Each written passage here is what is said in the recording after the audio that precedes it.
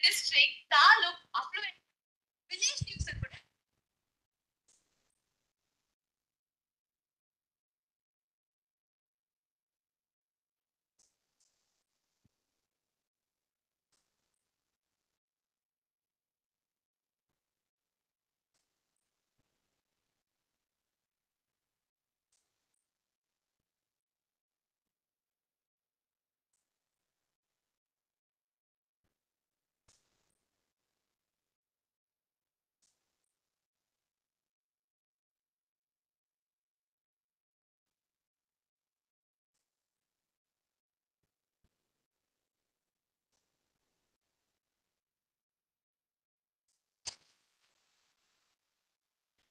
Namaskar.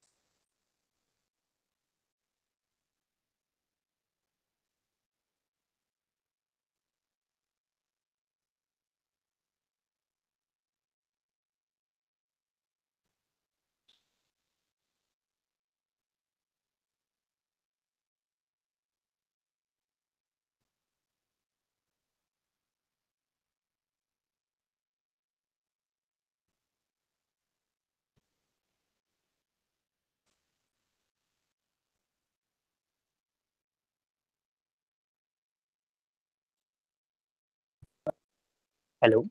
Yeah, Yeah, sorry for the inconvenience once again, sir. Everybody is there now. You are for YouTube live, so right.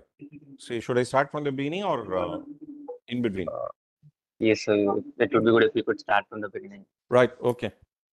Sorry for the inconvenience Hey, no once again. problem. Don't say sorry and all that. I understand. See, good afternoon to all of you. We are taking up on to FR and there was some technical problem. We are starting by 2:15 and we are having 35 Ind AS and a few miscellaneous topics that we do have, and we will be handling it on 1st of April to 5th of April, first 5 days, and then next 4 days, 15th of April to 18th of April, 4 days, between 2 to 6, and totally 9 days, and each day of 4 hours, approximately 36 hours of class we will be having. Even those who have just started their preparation at this moment, definitely we will be in a position to make a very good impact on our preparation and score very good marks.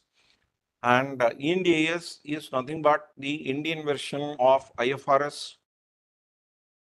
The old IFRS series will have from number 1 to 41. Don't count 41 totally you have. It is not like that. We do not have many accounting standards in between. So therefore, some accounting standards not there, but you do have majority into it.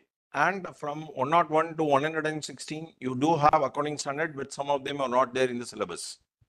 So totally old and the new put together, you are having 35 Ind AS.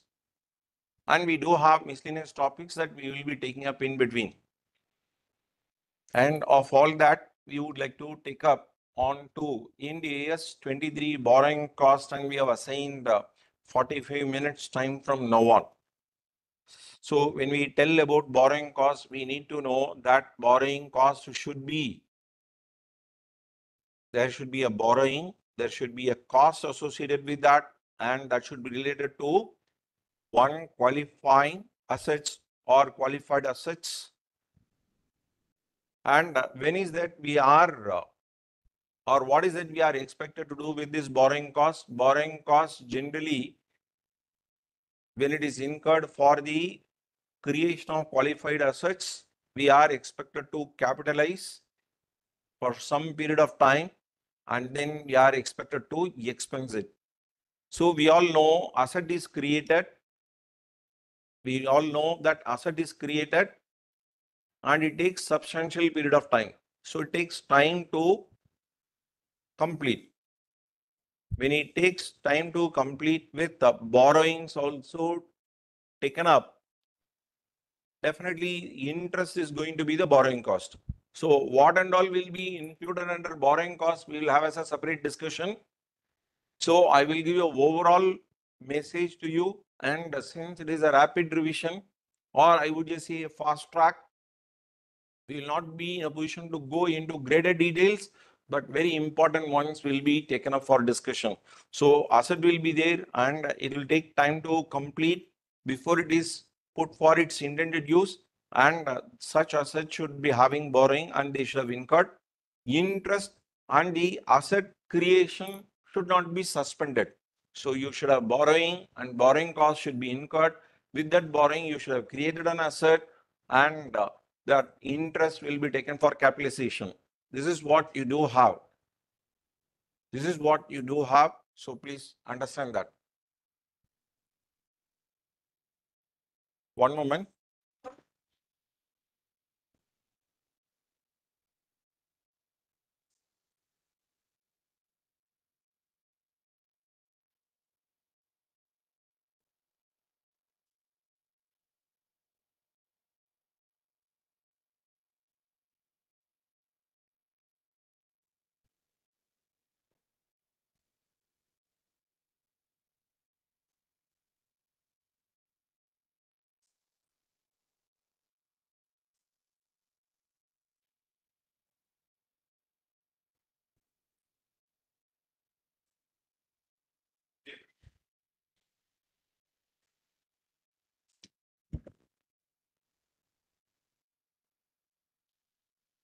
Say we understand that there will be an asset and a time to complete, and there will be a borrowing and interest will be there.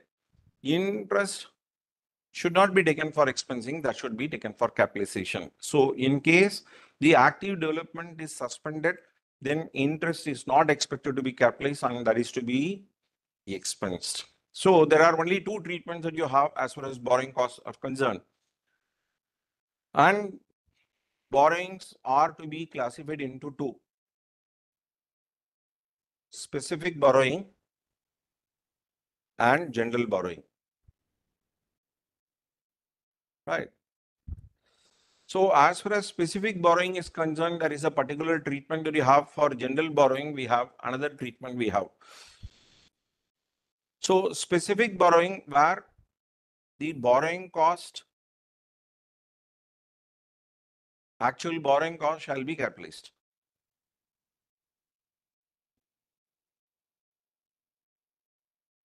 Borrowing cost shall be capitalized. So sometimes what will happen is that the companies would have drawn the money completely and they would have used a part of that borrowing for development purposes. The remaining amount drawn, they will not be keeping it idle and they will be putting it out in some investments. Such investments are expected to be generating some amount of income, and we are expected to deduct that amount of income from the borrowing cost. So therefore, I will put the term as net.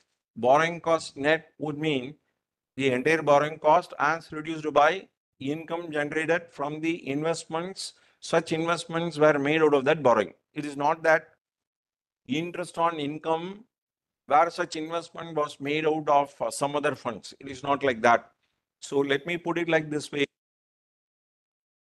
as the borrowing, and if you find that 70 lakhs used for that creation of as an asset and 30 lakhs kept as a temporary investment, and interest will be charged on entire 100 lakhs.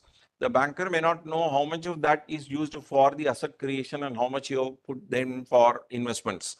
So whereas he will be charging for 100 lakhs. it may not be fair to load when you have spent only 70 lakhs in the creation of the asset. And therefore, accounting standard is very clear about that. You take up the entire borrowing cost, but deduct the interest or the income that is generated out of the investments, and the net amount only is expected to be capitalized. So therefore, you would be having interest cost on 100 lakhs as reduced by income generated out of these 30 lakhs, and thereby automatically you would be capitalizing only to the extent of 70 lakhs. This is what you have as a general understanding with respect to specific borrowing.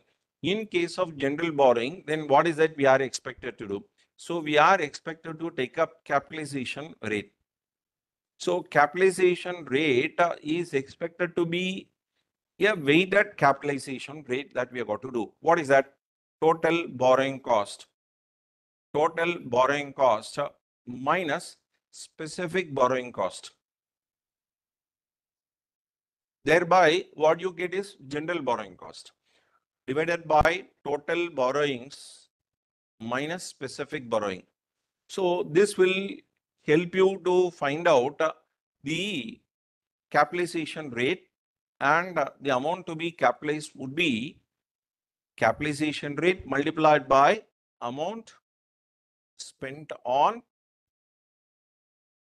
capital asset creation.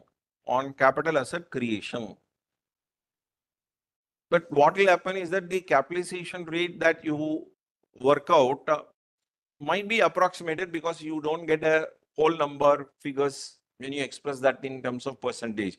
So there will always be a tendency that 17.72% people may round it off to say 18% or 17.8%, or such percentages. When they take it up to the next number, there will always be a chance that the capitalization or the capitalized amount might be a little greater than the actual borrowing cost. So where they are very clear about, we are not expected to take up some notional items for the purpose of capitalization. So in this particular case, they do not put any cap, because actual borrowing cost alone is taken up for capitalization. Whereas against a general borrowing, when you have a capitalization rate, and such capitalization rate, when it is used, there will always be a chance that people might round it off, and this might result into a scenario where the capitalized borrowing cost might even be greater than actual borrowing cost. So in order to prevent that sort of notional items getting capitalized, they have put a cap. What is that? They have put a cap. So such a capitalized value should not be exceeding the actual borrowing cost. So this is the only aspect that we have got to be very careful with. And other than that, I find there is no problem at all. So we are expected to bring about disclosure of what is a capitalization rate, how much you capitalize during the period, what is that you consider as a substantial period of time for the purpose of identifying the asset as a qualifying asset. So here I'm just telling it out as a qualified asset, or you can put it out as a qualifying assets. So those assets which are expected to take up a longer period of time for making it ready for its intended use, you call it as qualifying asset. Otherwise, they are not qualifying asset at all. So once the asset is ready for its intended use, so such of those assets after that particular period will not be qualified assets. But the borrowing will continue to be there, and borrowing cost will continue to be incurred. So once that period, once that particular purpose, or once that development period is getting over, then the borrowing cost will continue to be incurred. That will not be taken for capitalization. So capitalization shall be done only during the period of development. And if the development is suspended for some valid reasons, then borrowing cost will also be suspended. Sometimes what will happen is that when the development process is suspended as a part of development, then borrowing costs will not be taken for suspension. Say, what is that? See, when I'm constructing a building, once that ceiling is over I cannot be taking up the construction the next day. So the concrete, when it is in a semi-solid state at which then they are putting it out, and it will get concretized and it will become a hardened stuff. But within few hours, it will become a hardened stuff. But as per the technical confirmation and compliances, so they require 2 weeks to 3 weeks to solidify very hard to take up to the next floor. So therefore, you would always be finding in all these places of construction, no activity will be carried out for a period of 3 weeks to 4 weeks.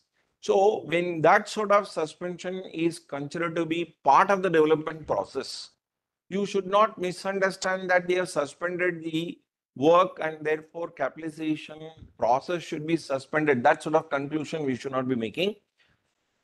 If you have the opportunity to develop and where it is suspended for some other reason, then you are expected to suspend.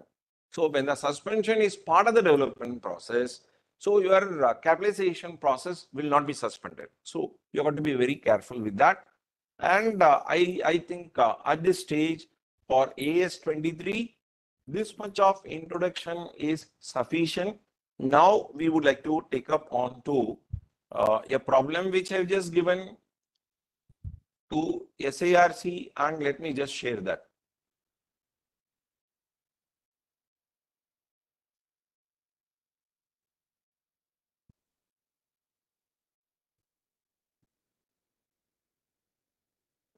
One moment.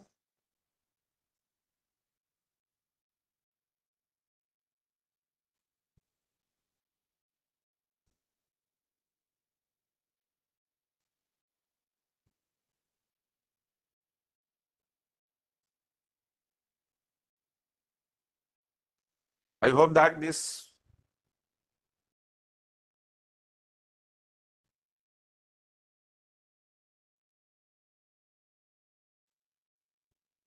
we do have this India's questions given to you, and let me just take up on to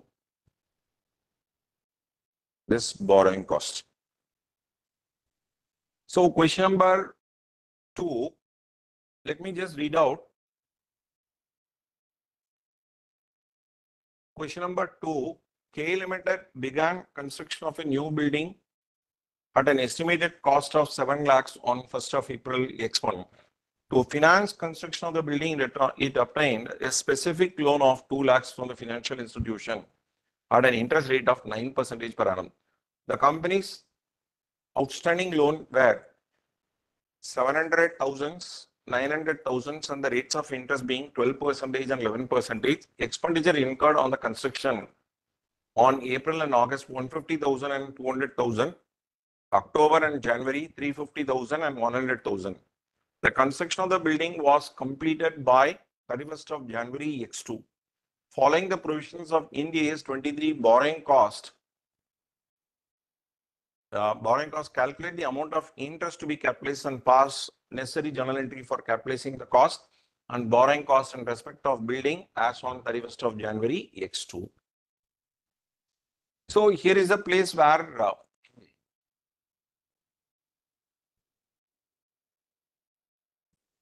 a new building is expected to cost 7 lakhs on 1st of April. They have taken a specific loan to the extent of 2 lakhs from a financial institution at the rate of 9%. And the remaining 5 lakhs, they got to take it up from other borrowings, which would cost them 12% and 11%.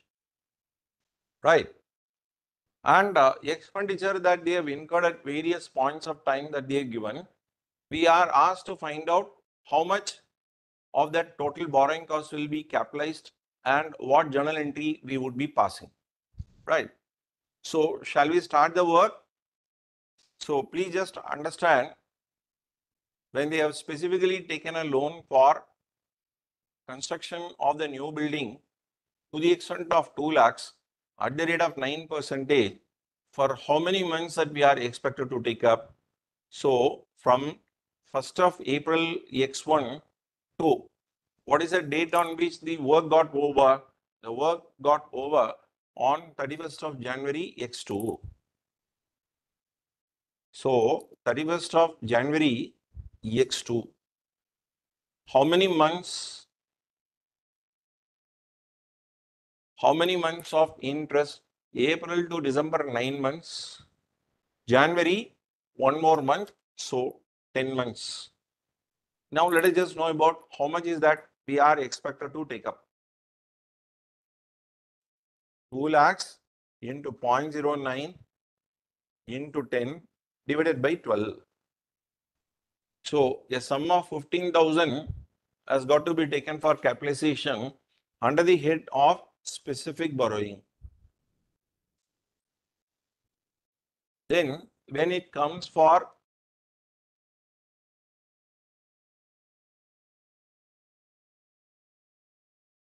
are you in a position to, one moment, I just don't see my camera is showing any.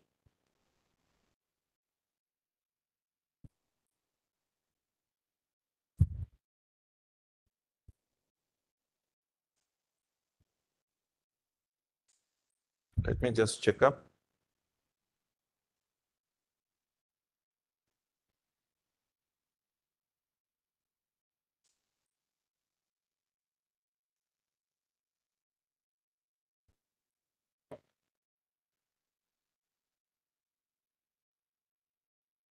Right.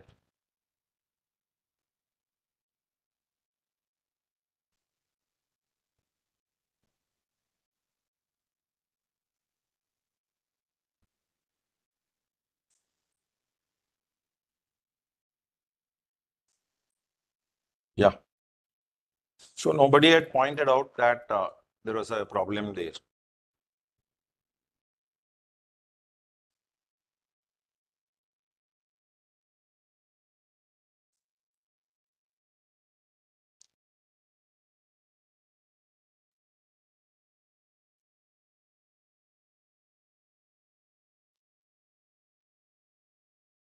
Yes. So we are expected to take into consideration 15,000 on specific borrowing. As far as general borrowing is concerned, you have 700,000 and 900,000 with 12% and 11%. So we require only 5 lakhs. It becomes a little tight for us to know as from where we have just got this money.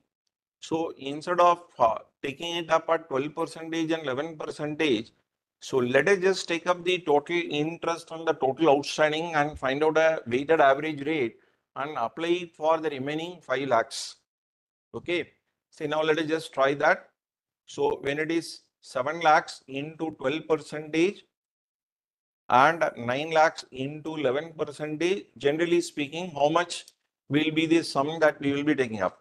700 lakhs into 12%, that becomes 84,000 here. Even though it is for 12 months period, just for the sake of finding out weighted average rate of interest, we are taking it up. Then 9 lakhs into 11%, that comes to 99,000. So 84,000 plus 94,000, that will work out to 183,000, and the capitalization rate will be 183,000 divided by 16 lakhs. When you take it up, let us know about what is the percentage that it comes. Rajagopal.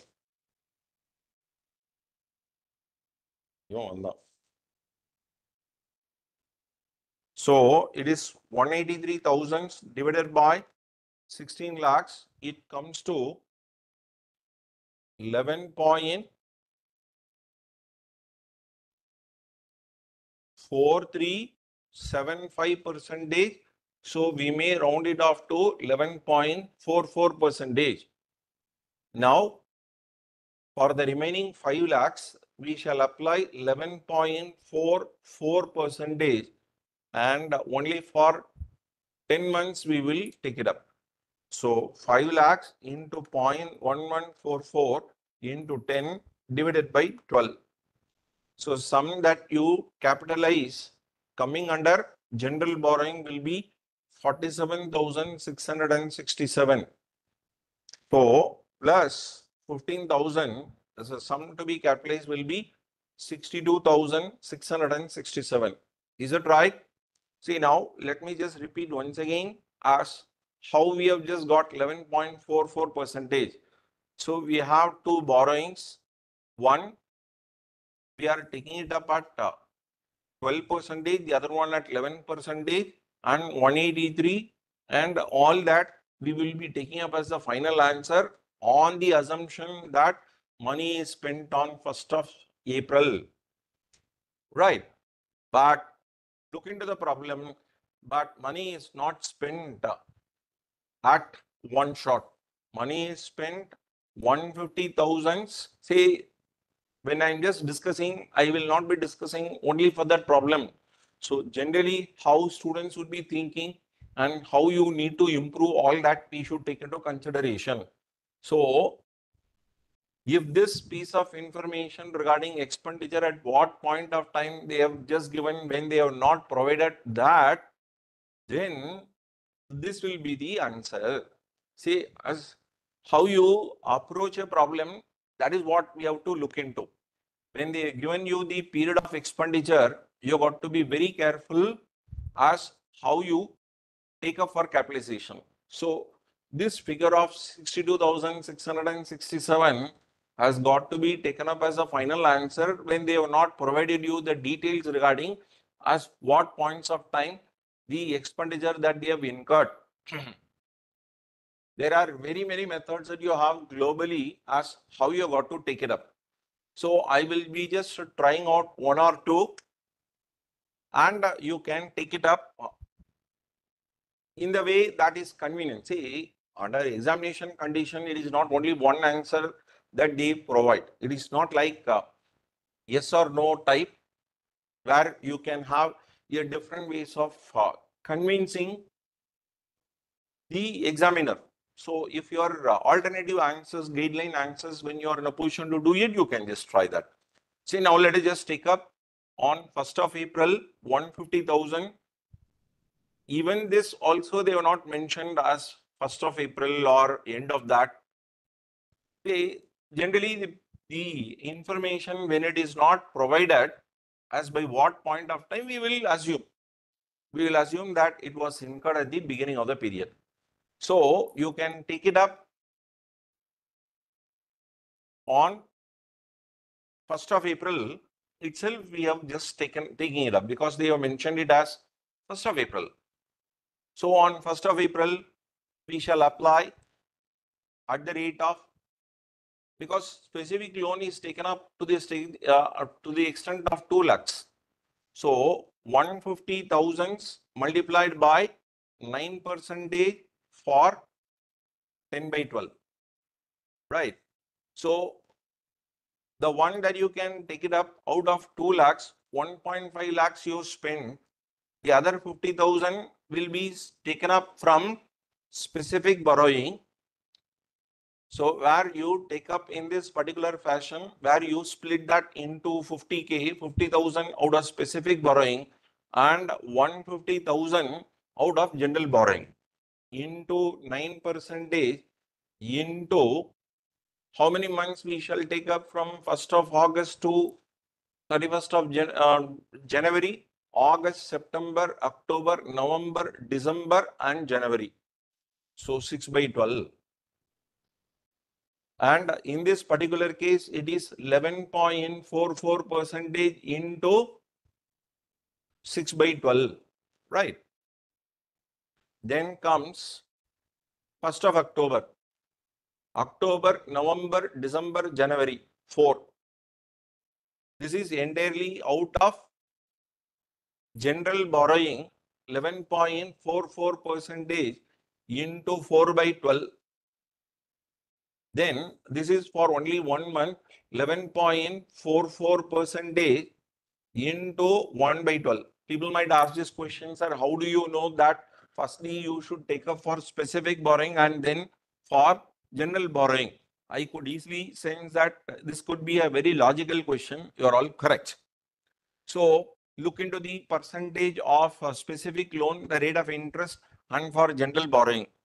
So when you have a specific borrowing, the rate of interest is 9%. Which one is that is beneficial for the entity to consume? The one with having a lower rate of interest. So therefore we have taken up. Is that right?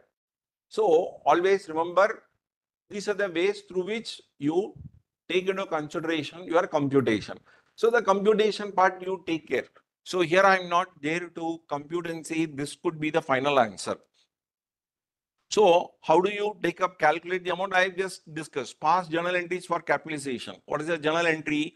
So in this particular case, the concerned asset, the asset is property, plant and equipment, debit PPE, and credit shall be given to borrowing cost. So borrowing cost, they would be paying at various points of time, and how much you capitalize will be depending upon how much is the amount that you are calculating in this fashion, and this is the way the journal entry is expected to be passed. Is that clear? So with that, problem number 2 is getting over. Monthly credit, post office. So are you clear about this one? I hope that this point is very clear. We have just taken up the problem into two different forms. What are the two different forms in which we have taken up? One, assuming that the entire money got spent in 1st of April itself. Even though we have just taken into account in the second part that these amounts were spent at different points of time. These are the ways through which you can work it out. There can be another way also. In global practice, people normally take it up for discussion. What is that another way of doing things? So let me just show that also, because students need to be exposed for different sorts of presentation. Now let me just take up on 1st of April. 1st of April, 150,000. Then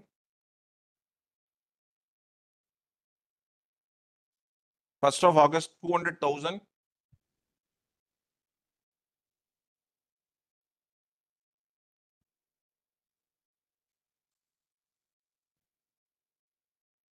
1st of October, 350.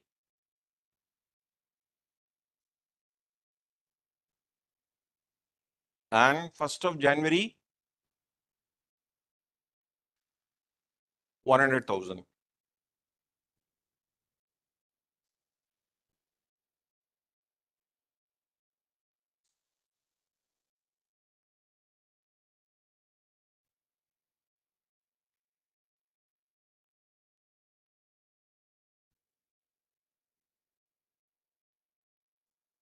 Initially, I've just taken up 2 lakhs here and 5 lakhs in this particular case. Actually, actual amount spent was not 7 lakhs. It was only an estimated cost of 7 lakhs. Even in this particular case, we should have just taken it up as 6 lakhs there. So let me make that correction there. 6 lakhs into 0.1144 into 10 divided by 12. So it comes to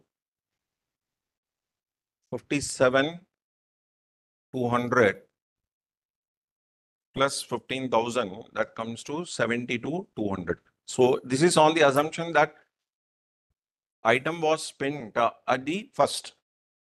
There is another way I was just telling you, no. So this is for 10 months. This is for August, September, October, November, December, January. 6 months. October, 4 months. And this is for 1 month. So by 12, by 12, by 12, and by 12. So let me just bring out 150 into 10 divided by 12. 125,000. 200 into 6 by 12. 1 lakh. 350 into 4 by 12. 1 lakh 16,667. 1 lakh divided by 12, 8,333. So if you find a convenience that you get in any of these calculation, you can do. So you get 350,000. So borrowing cost can be computed in this fashion. This 350,000 you split into two. You split into two. This 350,000 as if you have spent for all the 12 months period. Specific borrowing 2 lakhs, general borrowing 150 lakhs. So 2 lakhs into 9%, because we have taken the weight for the respective months. So 2 lakhs into 9% is 18,000, and 1 lakh and 50,000 multiplied by 11.44%.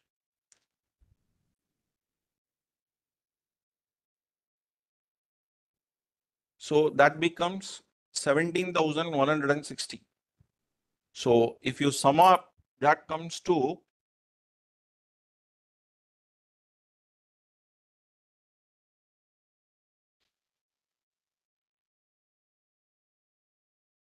18,000.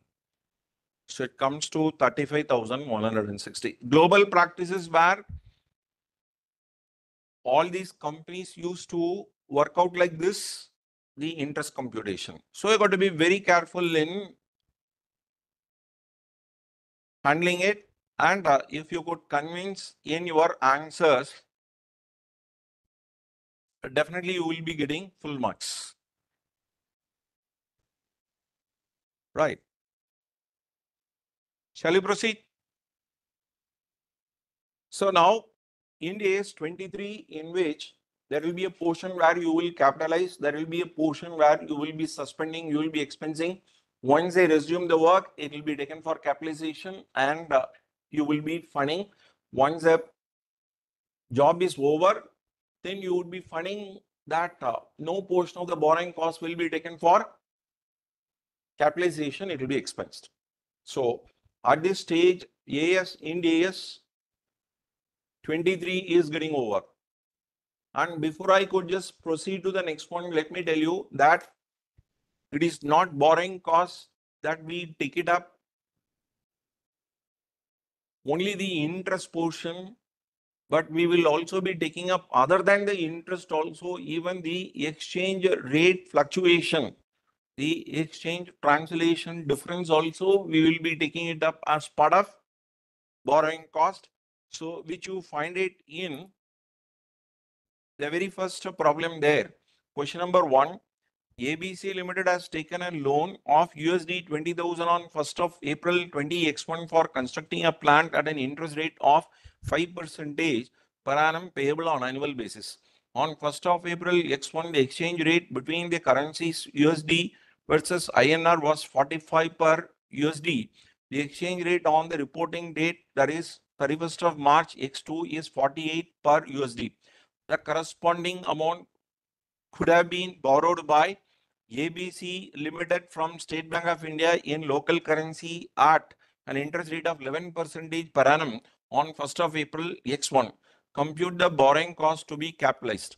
So it is a equivalent borrowing cost also we are expected to take up. Initially, the borrowings that we have made is for USD 20,000, and when the exchange rate stood at 45,000. So how much is the amount of borrowing that we would have made? 20,000 into 45. How much it comes to? 20,000 into 45. It comes to 900,000 rupees INR. So this is the amount of borrowing, and the interest rate there for the full year comes to 5%. So, and whatever may be the rate at which you booked in Indian books, when it was taken US dollars at the end of the year, they would have taken up as $20,000, on which 5% is working out to $1,000. It will become $21,000. That point of time, the rate of interest, the rate of exchange is 48. If you take up 21,000 into 48, that works out to 1,008,000, or in Indian way of expressing, it will be 10 lakhs and 8,000. So the liability at the beginning was 900,000, the liability at the end being 10 lakhs and 8,000. 10 lakhs and 8,000 minus this will come out to 108,000. So can we take up the entire 108,000 into the books of accounts as borrowing cost for capitalization purposes? So answer to that question will be in the negative. No, you can't take up the entire difference of 108,000 to be transferred to the asset account. Had you taken up this in INR, how much is the amount of interest that you would have paid on 900,000 at the rate of 11%? Had I taken this loan in INR, that being 900,000, I would have paid only 11%. How much I would have paid interest then? Interest I would have paid to the extent of 99,000, and only to the extent of 99,000 capitalization will be taken up, and the remaining 9,000 will be expensed. So all of you please be careful. As part of the borrowing cost, the exchange fluctuation can also be taken up as part of borrowing cost. If such be the case, we are expected to find out what is the maximum amount that you can take it up as borrowing cost, and the remaining portion cannot be taken up as borrowing cost. That should be expense. This is what accounting standard is saying. So you got to be very careful, and do not think that for unnecessarily or superfluous information they are given. So it is not superfluous information. They are very much pertinent information. 11% on the opening borrowing of 900,000. When you take up, it comes to 99,000. A maximum of 99,000 alone can be taken for capitalization, and the remaining 9,000 has got to be expensed. So please be careful. Is that clear? So with that, Ind AS 23 is getting over. So we have just done the basics, and in the last problem, we had on 6 lakhs.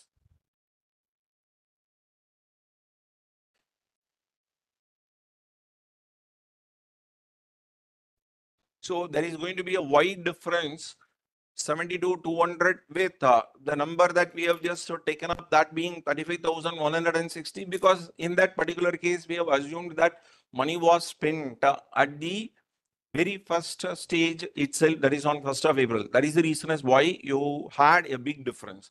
So if you try in this fashion by applying it at various points of time, here also we can work out, no big deal into this. Now let me just complete that. Otherwise, our mind will always be getting fixed with that we have not done it.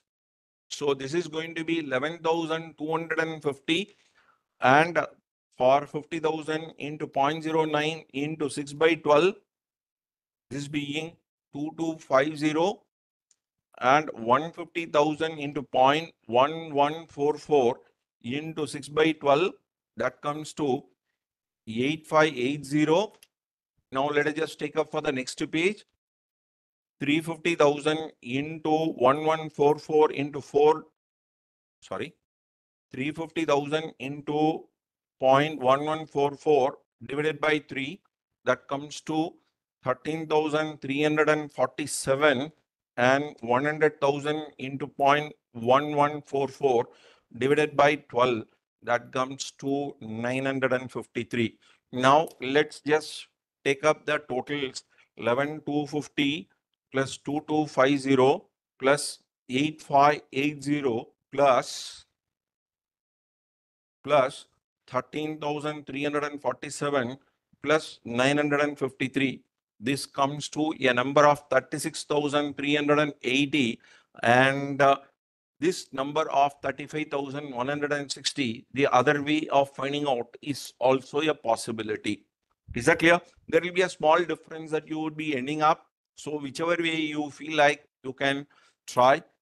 When you have more than one method, it is better that you give them, the institute, the choice. Do not get the impression that only institute should give you the choice. You can also give institute the choice, right? So all that, because of the approximation that you have made, you will end up with a small difference in the final answer. Okay. Or maybe computationally, one has got to check. Let me just check up once again.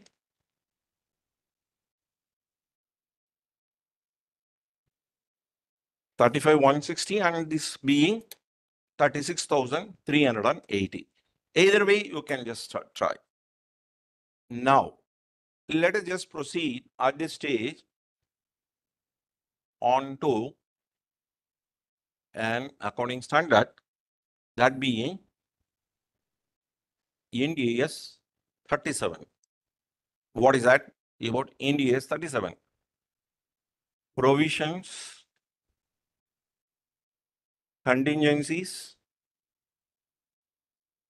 contingent liability and contingent asset. Okay.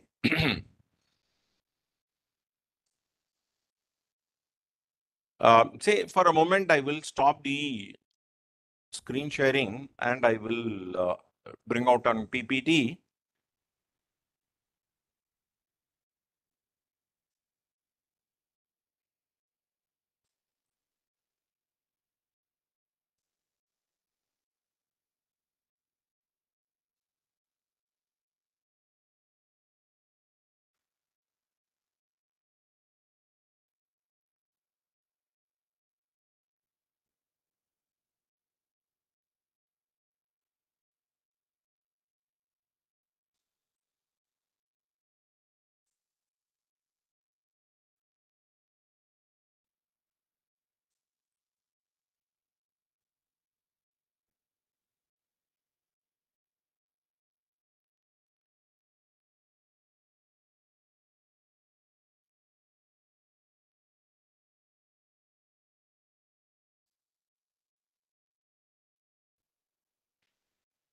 See, now let me just take up the screen sharing.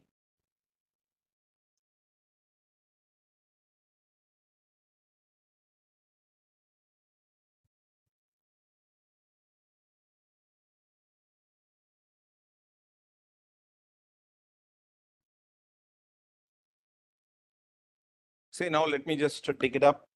All of you closely follow. What is basically a liability?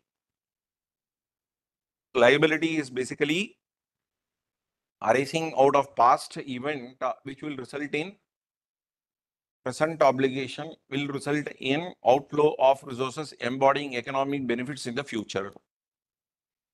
So the first thing that I would like to report is arising out of past events, which will result in present obligation, which would result in the future outflow of resources embodying economic benefits. This is the order in which liability should be defined. So you should not be telling what we owe is a liability. No. It should be resulting out of past events, past. And that should result in present obligation. And lastly, it should result in outflow of resources embodying economic benefits. Item number 3. Correct. Then, what do you mean by a provision? A provision is basically a liability. It is also a liability. What characteristic feature that you expect in the case of a liability? Same characteristic feature that you have. Then why it is provision? Why it is separately identified as provision? So please understand that in this particular case, where the final figure is not known, the timing of occurrence also not known. There are two unknowns that you have alongside of the provision. So it is basically a liability. It is basically a liability, but there is an element of uncertainty. There is an element of uncertainty. Uncertainty in what? Uncertainty in the time of occurrence and the amount. So there is an uncertainty. So if you are not,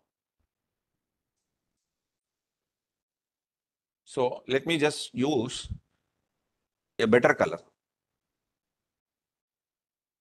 So provision is basically a liability only. I hope this color is clear. So it is basically a liability, but there is an element of uncertainty there. Just because it is uncertainty, don't jump into conclusion that it is contingent liability. So always remember, we write in English. English is a foreign language, and we get into a lot of troubles by not understanding it properly. So when I had the opportunity of dealing with in a global accounting standards, where most of the audience or all the audience, I would say, are basically Indians, but matter related to financial reporting only, we are basically having this English as a foreign language. There will always be a chance of misunderstanding. What is that misunderstanding? Say, I wanted to spend that 2 minutes time because it is a misunderstanding there amongst Indians. That is the problem. Let me just tell that, let me use that opportunity here.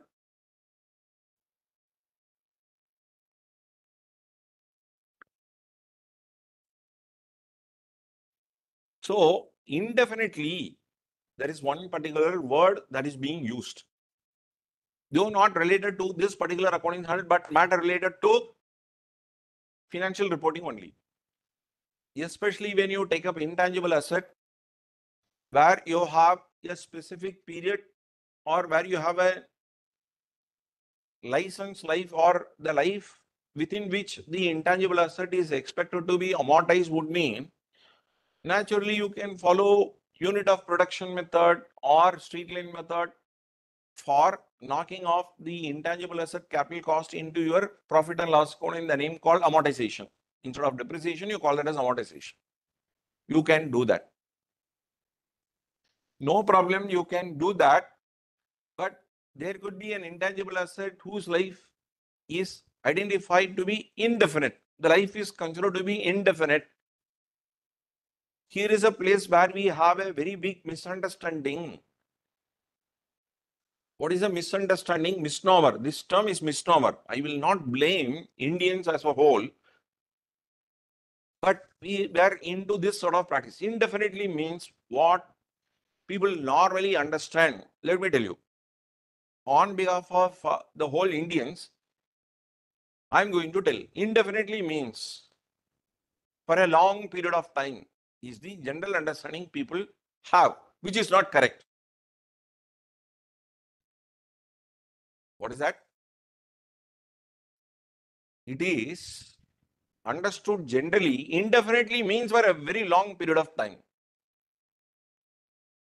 See, when intangible asset has got indefinite life, would mean you should not misunderstand that no depreciation can be charged. Because we do not know how much life it will have, you cannot write off the entire capitalized, that is entire capital amount into your profit and loss account. You can't do that. When life is not there, you cannot determine of your own life and charge of faster or slower than required. On such occasions, what we are expected to do is, at the end of each financial year, that is accounting year, we are expected to check for any impairment loss for that particular asset. That means indefinite should be understood as it can lose at any point of time. So you have seen something like people telling time bomb. What do you mean by time bomb? The bomb will explode after some point of time, where in almost all in cinemas, you would be finding within 15 seconds, 20 seconds, it will explode. The hero, who may not be technically competent, but somewhere he will be having some scissor and he will cut the correct cable. You would have seen that. It may be a blue cable most of the times. He will cut and it will not explode. So time bomb will explode at the expiry of that time. Whereas a bomb, we do not know when it will explode. That could be your Deepavali bombs. You put a fire, you may not know that it will explode now or a little later. That is indefinite. So people do not, people normally misunderstand indefinitely means for a longer period of time. Actually, it is not so. It can be lasting only 1 year or 2 years or 3 years. We do not know the time, but it has got a definite end, but we do not know what is that period. So for such occasions, intangible assets are to be given. That is where you have to take up that intangible assets for the test of impairment, even if there is no indicators. That is what you got to understand. So uncertainty means do not jump into conclusion. Uncertainty means it is contingent. No, not like that. It is uncertain for two important points. What are the two important points? One, we do not know by what point of time it will be incurred. We do not know what is the amount that we will be incurring. So it is basically a liability, but we are uncertain as what point of time it will be incurred and what is the amount of time at which it will be incurred. Right? What is the amount at which it will be incurred? We do not know. What is the time at which it will be incurred? We do not know. So just because I do not know the time, just because the amount is not known, can I postpone? Can I postpone? Can I postpone? Answer to the question is no. So we are expected to make a reasonable estimate. Reasonable estimate not for the time, reasonable estimate only for the amount. If it were to be incurred after 2 years or 3 years would mean you have got to take up present value. Reasonable amount, present value also if required, present value if required. So when it is to be used with present value, when it is not to be used with present value. If the amount is to be paid within 12 months from the end of the reporting date, no present value. If it were to be incurred after 12 months from the reporting date, only for that portion that will be incurred after 12 months, present value will be applicable for that. So when you have at various points of time, the amounts are to be incurred, only for that portion beyond 12 months, you have to take it up at present value, not for the entire amount. So always remember, you have to read with care. It is not to be misunderstood that we are expected to incur for all the items this PV. Within 12 months, no PV. Beyond 12 months, PV will be there. What PV factor that is provided in the problem, that is what you're going to take it up. So don't go into greater details there. Supposing that reasonable estimate is not possible, timing is also known. Is not known. Amount of incurrence also not known. There can be a lot of such scenarios where we would have constructed one particular portion of the factory without the permission from the corporation. Because it was required for production, they have said, okay, regularization scheme will be there with the Industrial Control Board and as well as Chennai Corporation. We would get a oral permission from them, written permission we would not have got. After some period of time, that regularization, when they will be slapping on these industries, we do not know. How much is going to be the penalty that we have to pay, we do not know. You would have breached so many compliances, and just because the amounts are not known, can you just say that we will not say anywhere in the financial statement? No, it's not like that. On such occasions, we are expected to report this matter as contingent liability. Please understand, and do not also misunderstand that contingent liability will come only through this route. No. Where it is a liability, where timing and amount are not known, or reasonable amount or reasonable estimate is not possible, then the matter has got to be reported as contingent liability.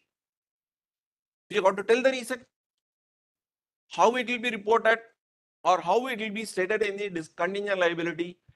So it may be stated as it is a case filed against the company where the damages are not known. It may be at the early stages of the case. So debts against the company, there is a case filed against the company. The company did not acknowledge that as debts at all. Amount is not known. It is at the very early stage. That is also a possibility. So it is a liability measured using substantial degree of estimation. When that is not possible, then contingent liability will automatically be coming. Is that clear? Next. Obligating event.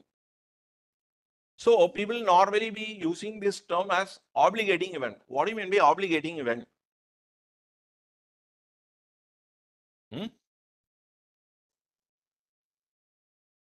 The term obligation, people misunderstand. Once again, this English is being, that is having lots of problem. It's a foreign language, but at the same time, having adopted, we cannot be complaining. We should know that. Obligation is to be understood as mandatory. But many a times people misuse this. What is that? I have come for an obligation, sir. That is not correct usage. As how data cannot be considered as appropriate English. Same is the way. I have come for an obligation. They will speak in English. They will also tell like that. Say one parent called, I'm talking about some 15, 20 years back. One parent called, sir, Deepthi passed away in CA Foundation is what he said. For a moment, I was holding my breath. What is that? He said, my daughter, say I got a good news is what he said. Okay, good news. What is that, sir, please? My daughter Deepthi passed away in CA Foundation, CACPT. I do not know whether to congratulate or to correct him. And the normal tendency is that when you use English, they will try to show off that they know English. I can't tell, please correct your English. So I just said, okay, sir, great, sir, it's a great news. But don't use the term passed away. Passed away means died. I told him, I'm sorry, sir, is what I said. Don't say sorry. You have to say thank you. Because I'm correcting you. People misuse those words. And people will say yes like this. No, you should not do that. Yes is like that. And no is like that. Anyway, so it's all happening in India. We have got to be very careful. Obligation means mandatory. I do not have any alternative course to avoid it, which results in obligation and no realistic alternative to settle obligation. If I have to, I can just give you an example for this. I have to wear an helmet. See, all of you, some of the examples are just suiting to understand things better, and they are not exact examples. So I got to use helmet when I am on two-wheeler. Right.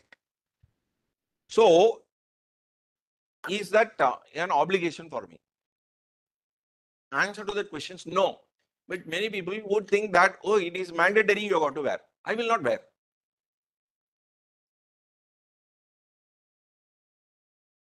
What is the alternative, realistic alternative that I have? Pay fine. People might ask this question, sir, you are a faculty member, you are preaching non-compliance and all that. Don't take like that. The person is taking this two-wheeler to his cousin. Leave the two-wheeler to the custody of the cousin because tomorrow he has got to catch a flight to a foreign location for employment. So a month back, he got this two-wheeler. He was about to buy a helmet. He would have thought, okay, when I'm not there, why should I do this?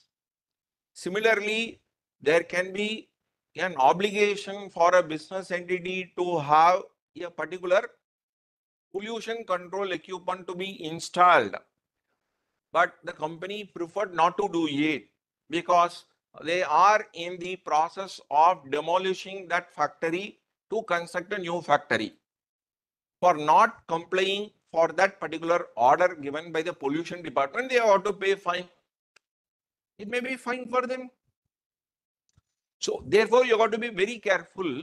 So don't be emotional. Please just rationally think as whether they have any alternative plans. If they have alternative plans, there is no obligation at all. For the alternative plans, you may have to pay fine, and for that you got to provide. You got to be very careful with that. Then there are two types of obligations that you have. One is present, the other one is possible. What do you mean by present and probable? So, probable list of candidates for election, probable list of candidates for T20 World Cup. What do you mean by that? It is more likely than not. What is that? It is more likely than not. So, when you look into possibility, it is not probable. The chances of that occurring is possible, but it is not probable. What do you mean by that? Tushar Deshpande, there is one particular person who is a bowler. In one of the sports news, I have seen that this gentleman who was the last batsman in his team scored a century. If somebody is asking whether the 11th batsman can score a century would mean, I cannot say impossible. I got to say possible only, but not probable. So you should always be understanding as when it is present would mean it is probable. When it is possible means not probable. You got to be very careful. Are you clear? Next, what is the similarity between the two? For both present obligation and possible obligation, evidence should be available on the date of balance sheet. Evidence should be available on the date of balance sheet. Right. Now I will be taking up from here. Whenever there is an event, when it is coming under possible and when it is coming under present, correct? This possible in which I will ask the question, possibility of outflow of resources being remote. Generally, possible would mean it is not always remote. Possibility of outflow of resources being remote would mean what sort of answer you can provide? Yes, no. Possibility of outflow of resources being remote, when it is yes, would mean do nothing. Do nothing. When it is no means disclose as contingent liability.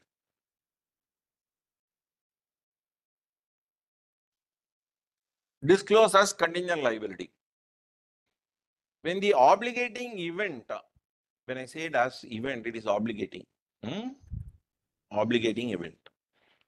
When it is present, let me ask the question, estimate possible.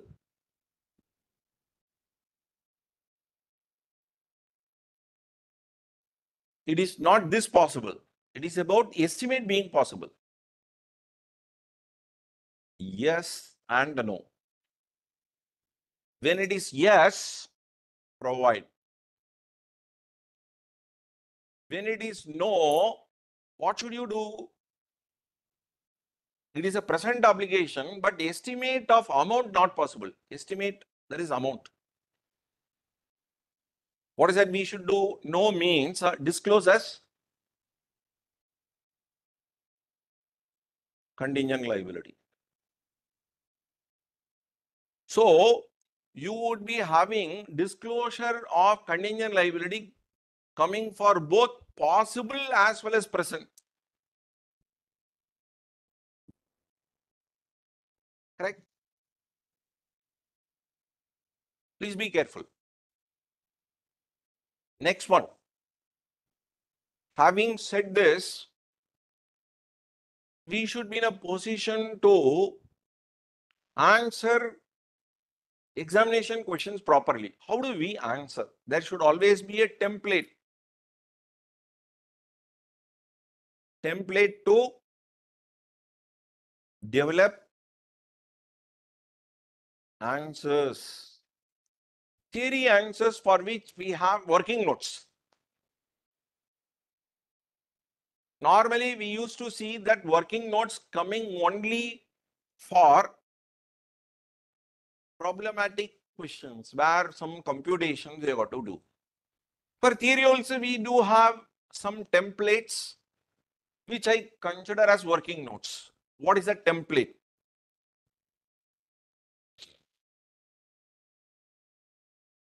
So, especially on to provisions, contingent liability and do nothing. I will ask this question, what is a past event?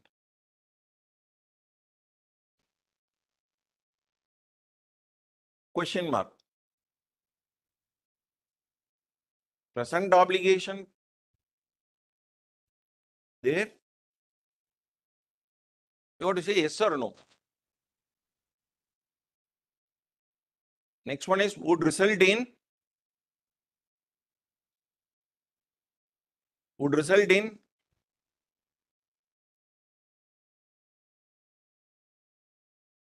outflow of resources,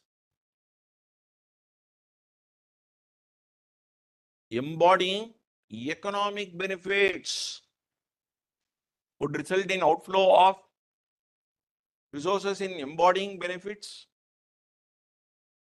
economic benefits. Estimate is possible.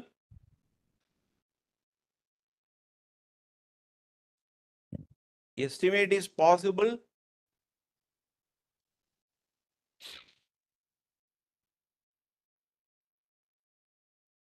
Action.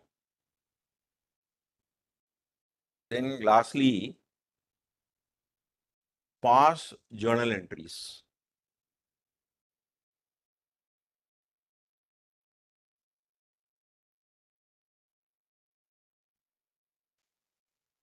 Say, please develop this template.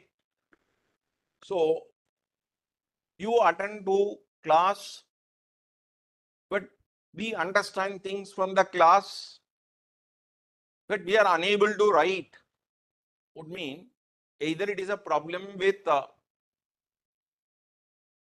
place from where you are learning or problem is with you. After attending to the class, you should be in a position to write it properly. That means you need to develop some templates. Now let's just know as how we proceed with the templates. I will just take up through some of the examples that we are going to have it on the screen. A manufacturer gives warranties at the time of sale to purchaser of its product. Under the terms of the contract for sale, the manufacturer undertakes to make good by repair or replacement manufacturing defects that become apparent within 3 years from the date of sale. On past experience, it is probable, more likely than not, that there will be some claims under the warranties. This is the case study. We should be in a position to tell the answer how normally CA students would do. I'm just making a little fun. Do not take it to the heart. They normally provide in the class like God bless you answer they will be telling. This is what I tell. What do you mean by God bless you? When somebody is telling God bless you, You will not be asking on what basis you are telling God bless you. You will never ask that question. You will accept, oh, thank you. That type of answer they will be providing. What is that? They will be saying, provide, like God bless you, provide. Disclose as contingent liability. They will tell as a judgment. They will give some, like soothsayers are telling no, good will result. You don't ask a question on what basis you are telling. Soothsayers, all your problems will get over. You will never be asking on what basis you are telling. That way they will be replying, provide, contingent liability, do nothing. Don't never tell like that. Don't ever tell your answer like that. That is the sign of weakness. Then you got to analyze one by one. What is that you got to tell? Look into the template. This is what we call it as a deducing table. How you deduce, how you conclude. The judge will be providing the judgment based on the findings. He will be rating 1, 2, 3. Even man of the match also they will be telling. There will be 2, 3 contenders. They will be telling, Tushar Deshpande really did well. Ashwin with 6 deliveries, he got 24. But Sunil Narain scored and got 1 wicket. Because of that, he is the player of the match. They will be telling like that. You got to tell the reason. Just because I know I like Tendulkar, I cannot be telling Arjun Tendulkar is the player of the match where he would not have played at all. You cannot be telling like that. Whatever you like is not the answer there. You have to tell on what basis you have derived the answer.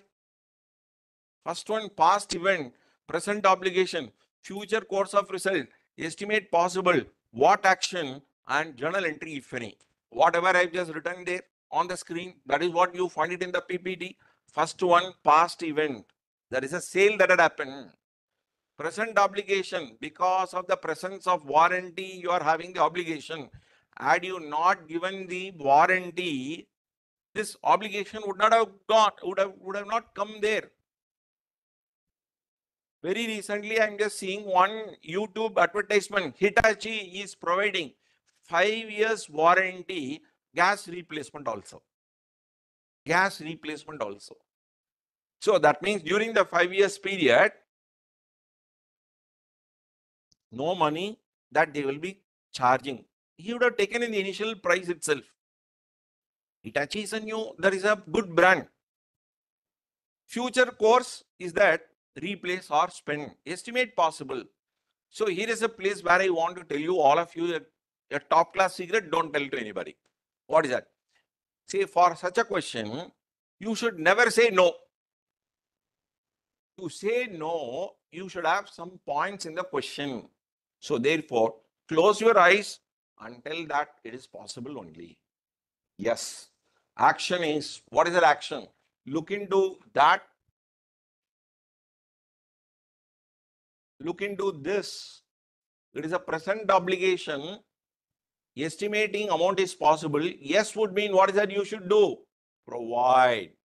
So therefore, the answer in this for this particular scenario is action is provide. So this is the way you got to tell. Say, I find that you are a good CA intermediate student. You have completed articles in this particular firm. You have just not taken any leave. And therefore, whatever leave that you are requesting, I will grant. This is the way the employer will conclude. Just because you are asking, he will not be giving.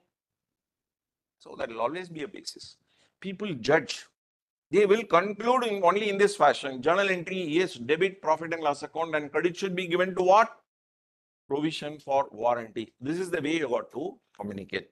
So yet another, and this is the way they answer. That is not the way you can take it up. So I would like to take up some other example.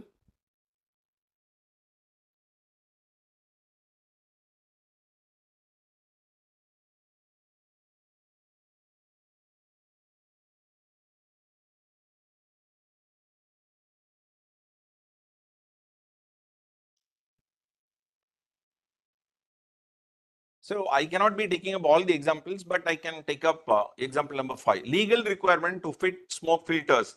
Under new legislation, an enterprise is required to fit smoke filters to its factories by 30th of September 20XY. The enterprise has not fitted the smoke filters at the balance sheet date on 31st of March X5 and X6.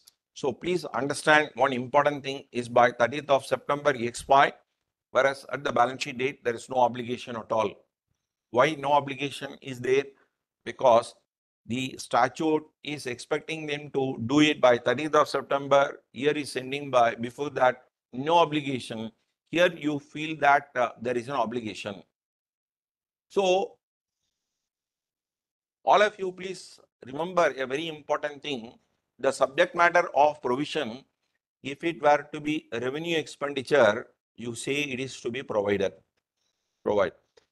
If the subject matter is expected to be a capex, capital expenditure, people will try to avoid. No. So please understand, one of your relative is seeing one property and he has got some 60 lakhs. The property is about a crore of rupees. So can he ask, Murli, please give 40 lakhs, we will buy this piece of land. So unless you check up the liquidity of the other person, you cannot take it for granted that somebody will be bringing you money, especially when the money is about to purchase for asset.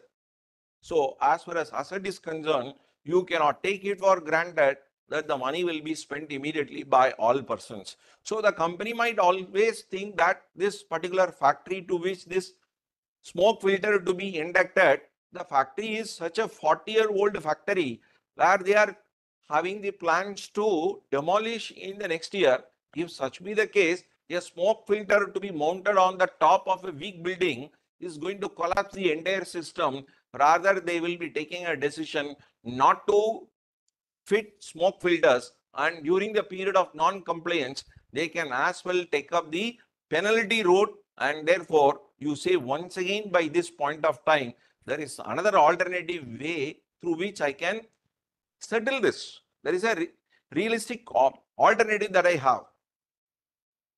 For the first one, no outflow, do nothing. For the second one, the company can dispose of the factory and pay penalty instead of fitting smoke filters. There is more than one realistic alternative, and therefore no obligation is resulting even by 31st of March X6. So no outflow will result, and where you say it is not applicable, action is do nothing, journal entry, yes, not applicable. All of you, please be careful. It is all about a capex would mean you got to be very careful. So whenever the matter is related to capex, don't immediately jump into conclusion that you have to provide. No, it is not like that. Now I would like to take up one more.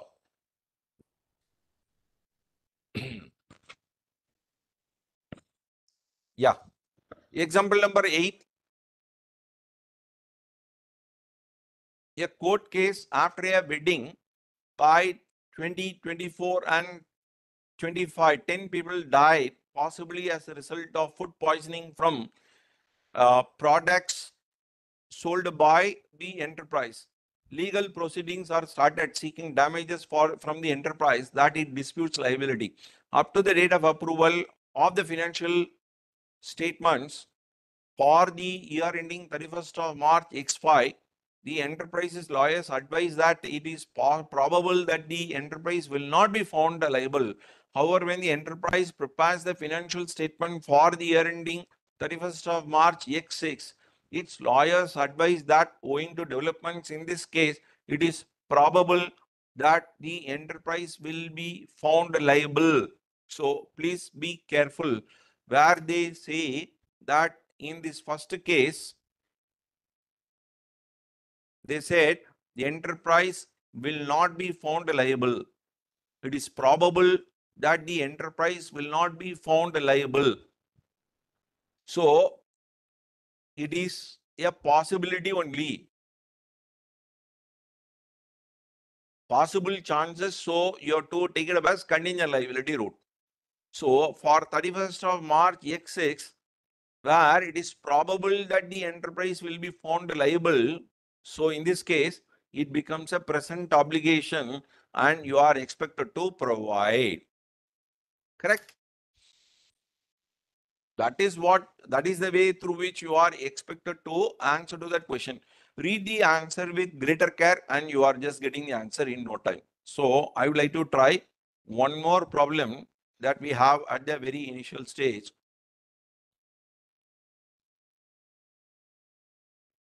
Example number 2.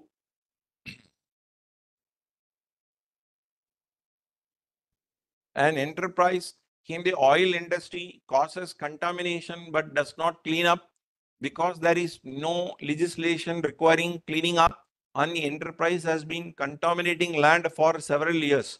On 31st of March X5, it is virtually certain that a law requiring a cleanup of land already contaminated will be enacted shortly after the year end.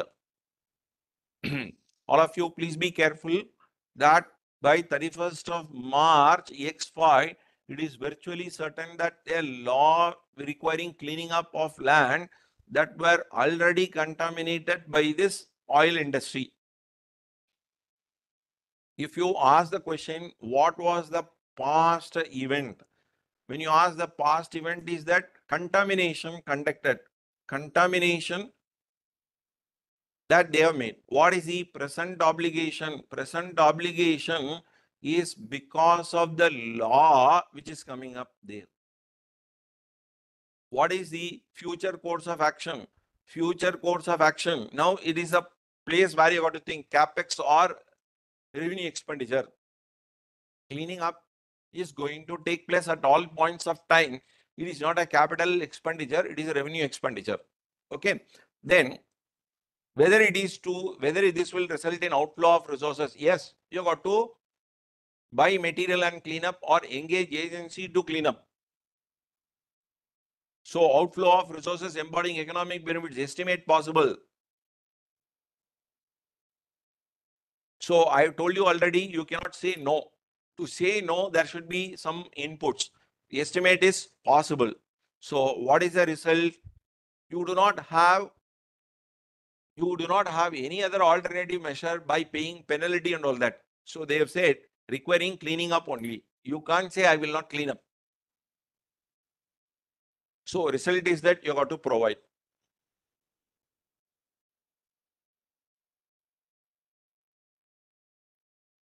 Contamination, presence of legislation, virtually certain, cleaning will result in outflow, estimate will result, estimate is yes, action is to provide, journal entries, debit P&L account and credit should be given to provision for cleaning. Is that right? Are you clear? That is the way we are expected to take up. So with that, I would like to try a few more areas in DS 37 before we could say bye-bye for this one. So we have onerous contract. Onerous contract. Then we have contingent asset. Then we do have something on reimbursement. These are the other areas which are good amount of focus that you have to make. Only then it will be a complete one. What do you mean by onerous contract? Any idea about that?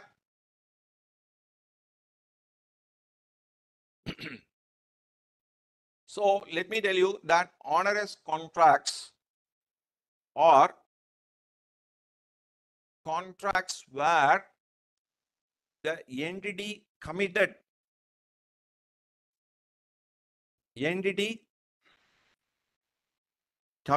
to do something without expecting any benefits. Entity committed to do without expecting expecting any benefits. So people might ask this question, sir, why at all an entity should be committing without expecting any benefit? At the time of reading itself as a student, I will also be thinking why a person should commit without expecting any benefit. Only in the case of love and war, this sort of principle will not be applicable.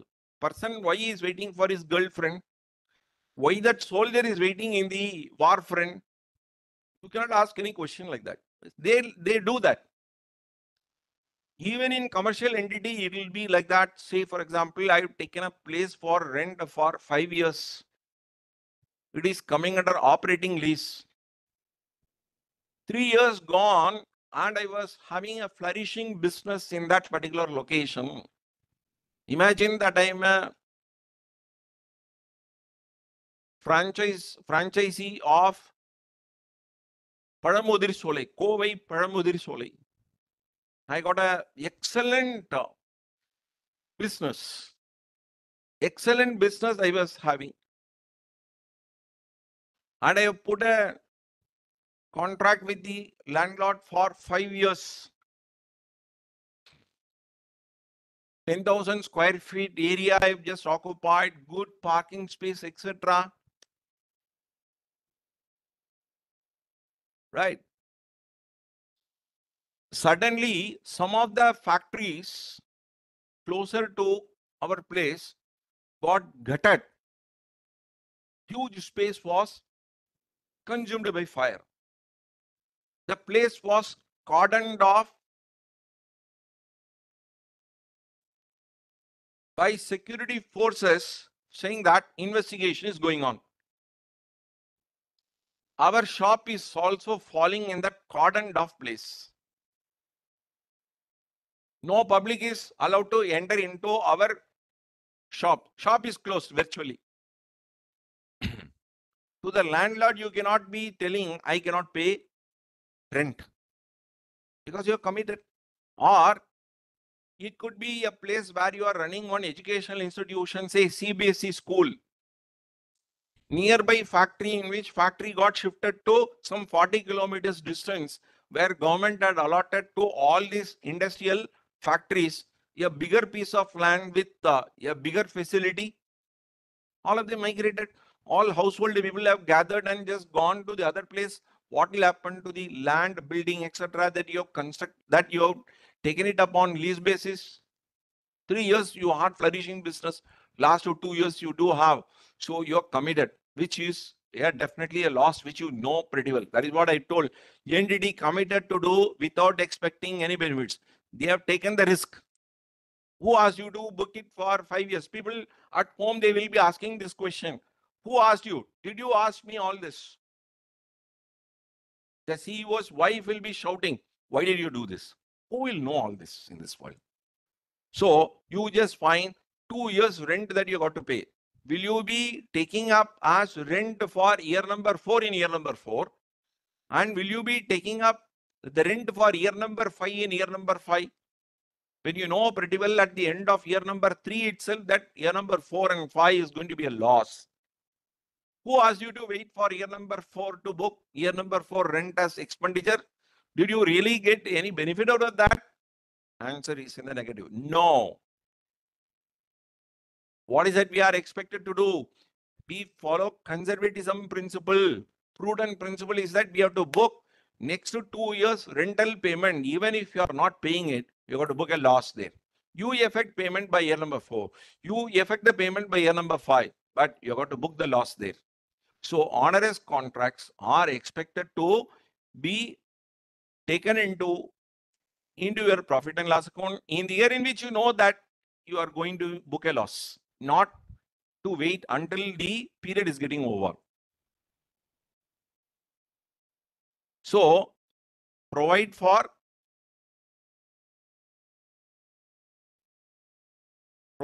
at net, that is provide at full as reduced by any possible benefits, any probable benefits. What do you mean by probable benefits? In the example which I have just conveyed to you, that we were having a school. The school is totally vacated. I got to have 2 years continuing. What I have done is that I have taken that particular place for library, gym, and we have some swimming pool and all that. And I'm just thinking of running it as a hotel, not a restaurant. So I would just not be getting great business, but there will be some amount of income I will be getting. So I'm not expected to book the entire rental. The net of that, how much ever rent that I'm expected to get, that I will be deducting, and only the net amount will be taken up. So provide at full as reduced by any probable benefits for onerous contracts. What do you mean by contingent asset? Contingent assets are expected not to be disclosed. Not to be disclosed. Prudent practice. However, when there is a virtual certainty, exception is when there is a virtual certainty, pass journal entry. That means you start reporting debit as receivable because you have the right to claim. Until such time, we are not expected to disclose. So once you have that, then you disclose. Exception when it is virtually certain.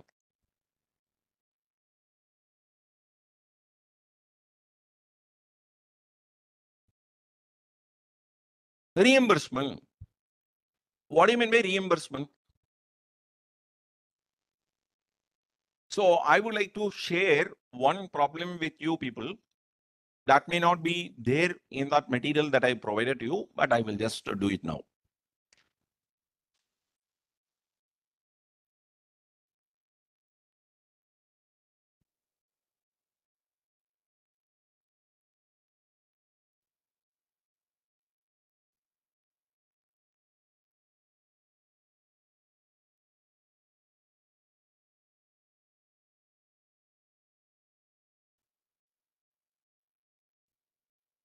Hmm?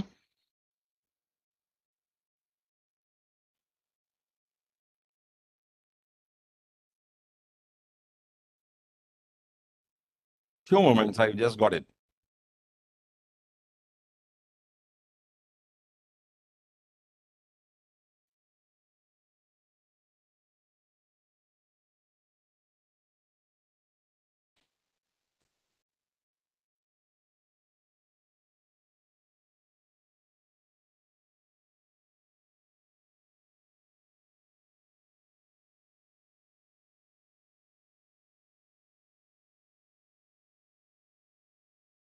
Now I will share all of you, just watch out this particular problem that I normally do it in the class. Just watch out.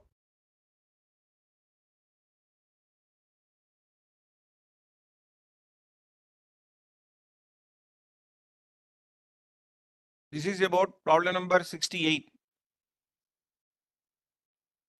This is about the last item that we have, that being reimbursement. So if you read this example, you can understand what exactly we want to convey. Problem number 68, let me read out. The company is informed prior to the issuance of its financial statement that one of its customers won his claim for a defect product delivered in the year under review. No provision had been set up as it was believed that no obligation would occur. However, under the terms of the company's supplier agreement, the cost of this defect is recoverable from the supplier, including an add-on penalty of 12%. The claim from the customer as of reporting date amounted to 3 million. The supplier has already indicated that he will reimburse the company as soon as they have paid themselves and has blocked the funds 3.36 million for this purpose. How this matter has got to be handled. So first and foremost thing, understanding the question itself would be requiring some amount of time. I would like you people to go through that once.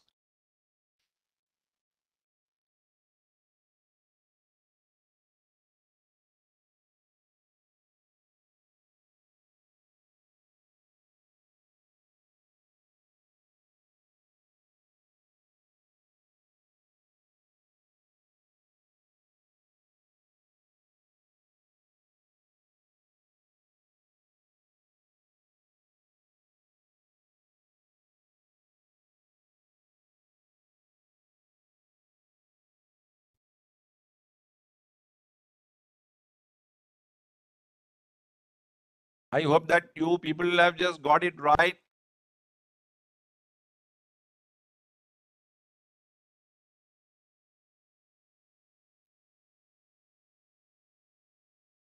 Now let's know what exactly had happened. A company is there.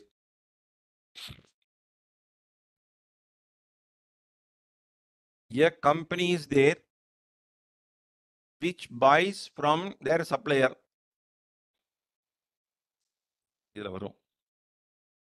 A supplier is there. From the supplier, they just have it and they supply to customer. These customers have identified the defect product and they're asking for damages. Is it the fault of this particular company to give a damaged product or defective product and pay damages? Is that they have prayed that my product should be a defective one, the customer should always be claiming, I should be happy to give that? No. Why should I just do that? Is it my fault? Definitely A knows that. He has just booked a contract with supplier saying that in case the product is a defect one, when I pay the damages, you give not only my damage, but some penalty also. Some penalty also. So I have agreed to pay 30 lakhs. You people need to pay 33.6 lakhs.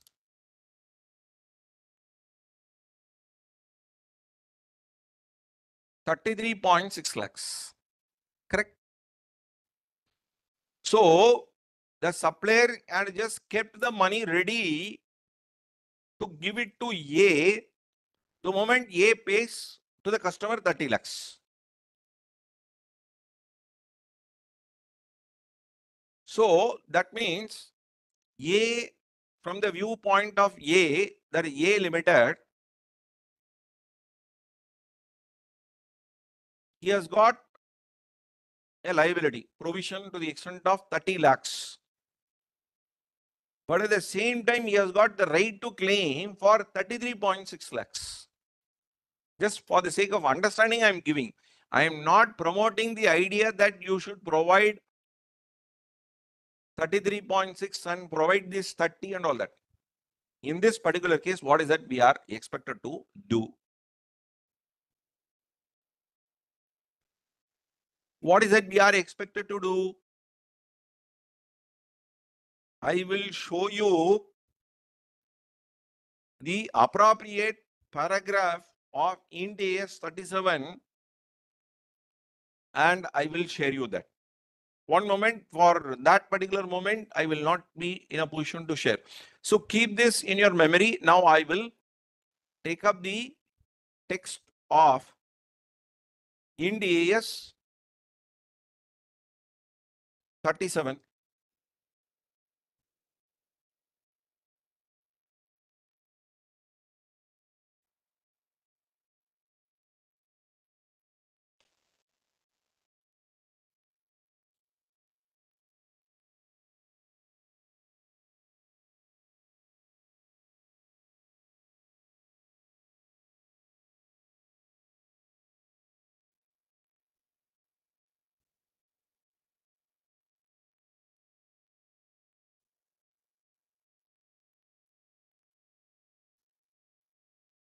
Now I will be sharing. All of you just watch out.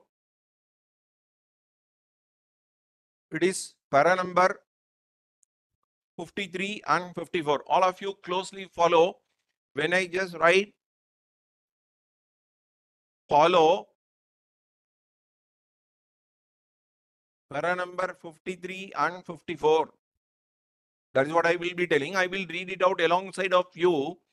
Please be careful. When some or all of the expenditure required to settle a provision is expected to be reimbursed by another party, the reimbursement shall be recognized when and only when it is virtually certain. This is what I was just talking about as contingent asset. Okay.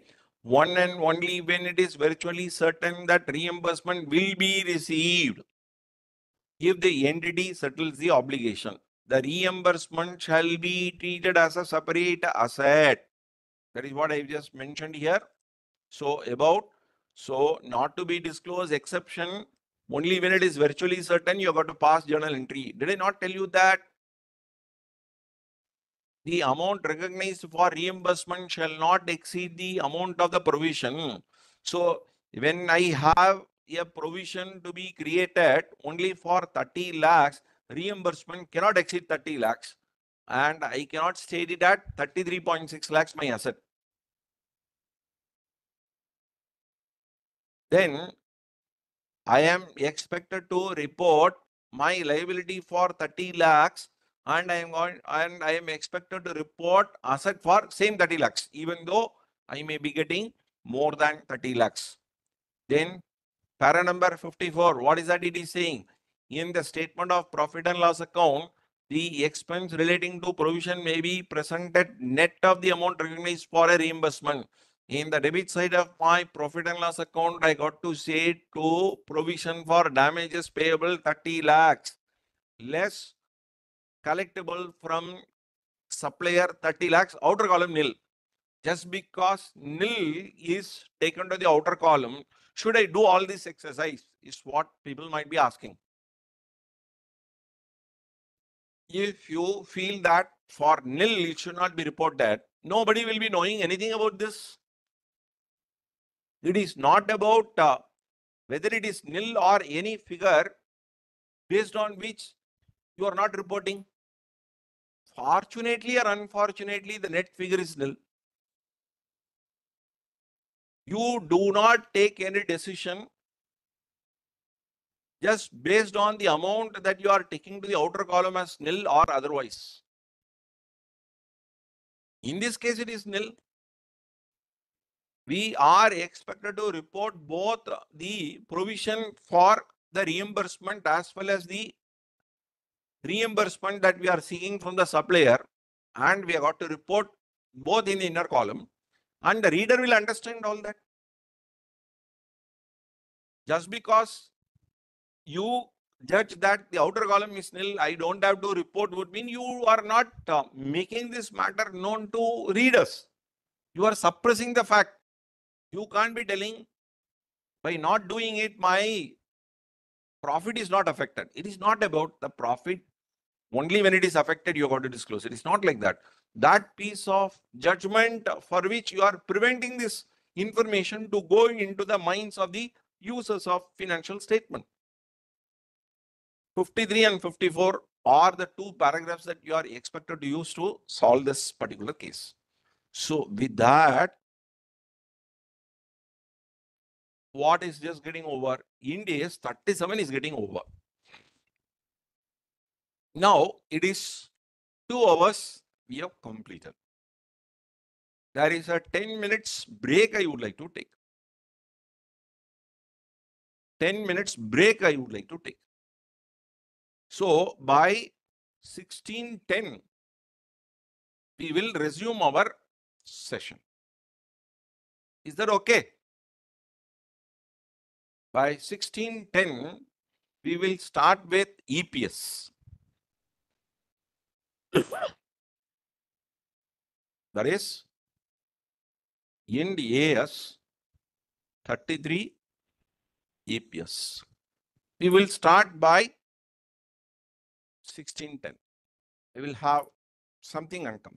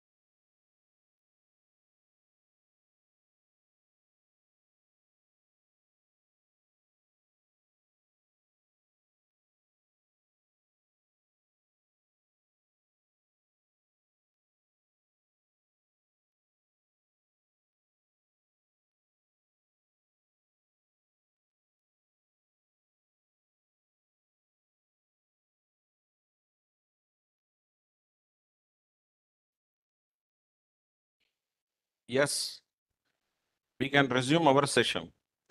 Sorry for being late by a few minutes, 3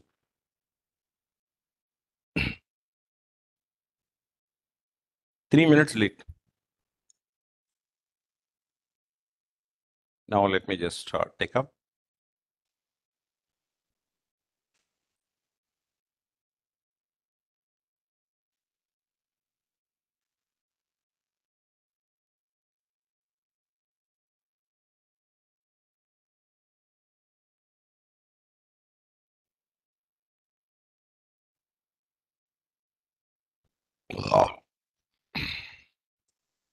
One moment.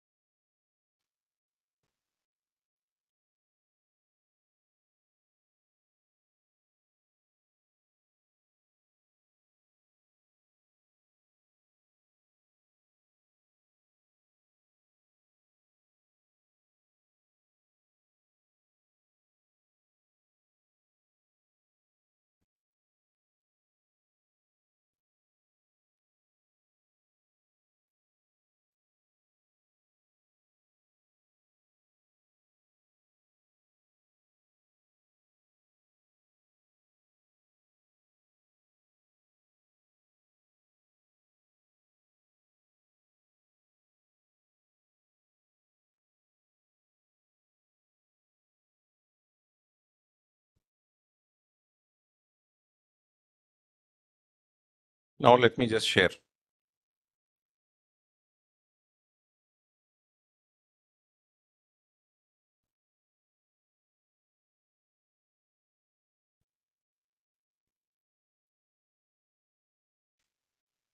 Earnings per share India is 33. We have done 2 accounting standards. India is 23 borrowing cost, India is 37 provisions, contingent liabilities, contingent assets, onerous contracts, and reimbursement. Earnings per share is so important for investors to know about what is the expected market price. It is so important information that it is part and parcel of your income statement, that being profit and loss account. So we all know EPS information is so vital for the equity shareholders in the decision making process, which is to be communicated not only for every year end but also for every interim period. Earnings per share is equal to net income minus dividend to preferred stockholders divided by weighted average number of equity shares. This piece of information should be provided on the face of the profit and loss account. So important. EPS is to be reported even though the reporting enterprise is reporting loss. You put it out as negative EPS. What is that? You put it out as negative EPS. So we have preferred stock of 2 types. Preferred stock of 2 types. One is cumulative, the other one is non-cumulative. We have 2. One is cumulative, the other one being non-cumulative. Non-cumulative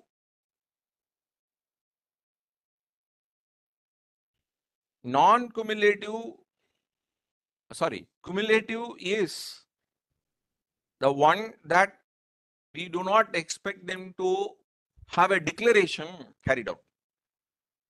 We are expected to deduct from the net income the preferred stock coming under cumulative preferred stock category.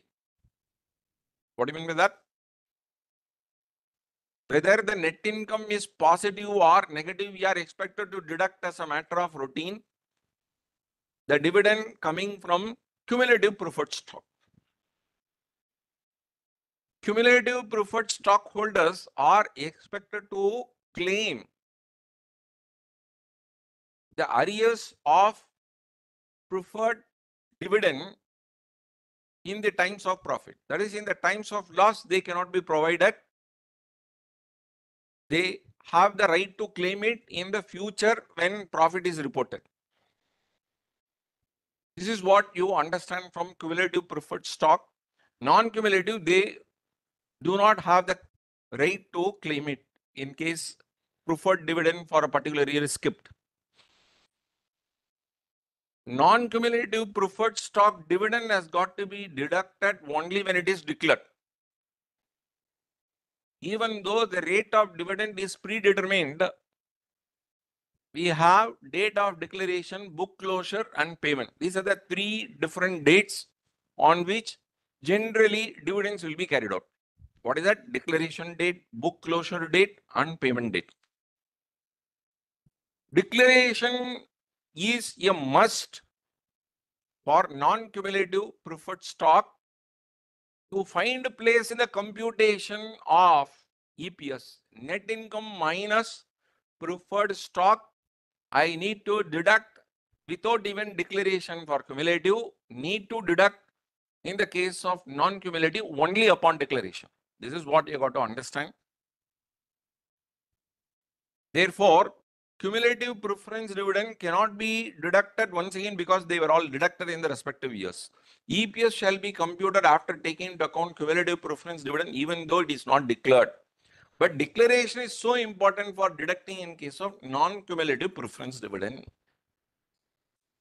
Next, arrears of preference dividend shall not be considered in the arrival of EPS because in the respective years, the term arrears will come only for cumulative.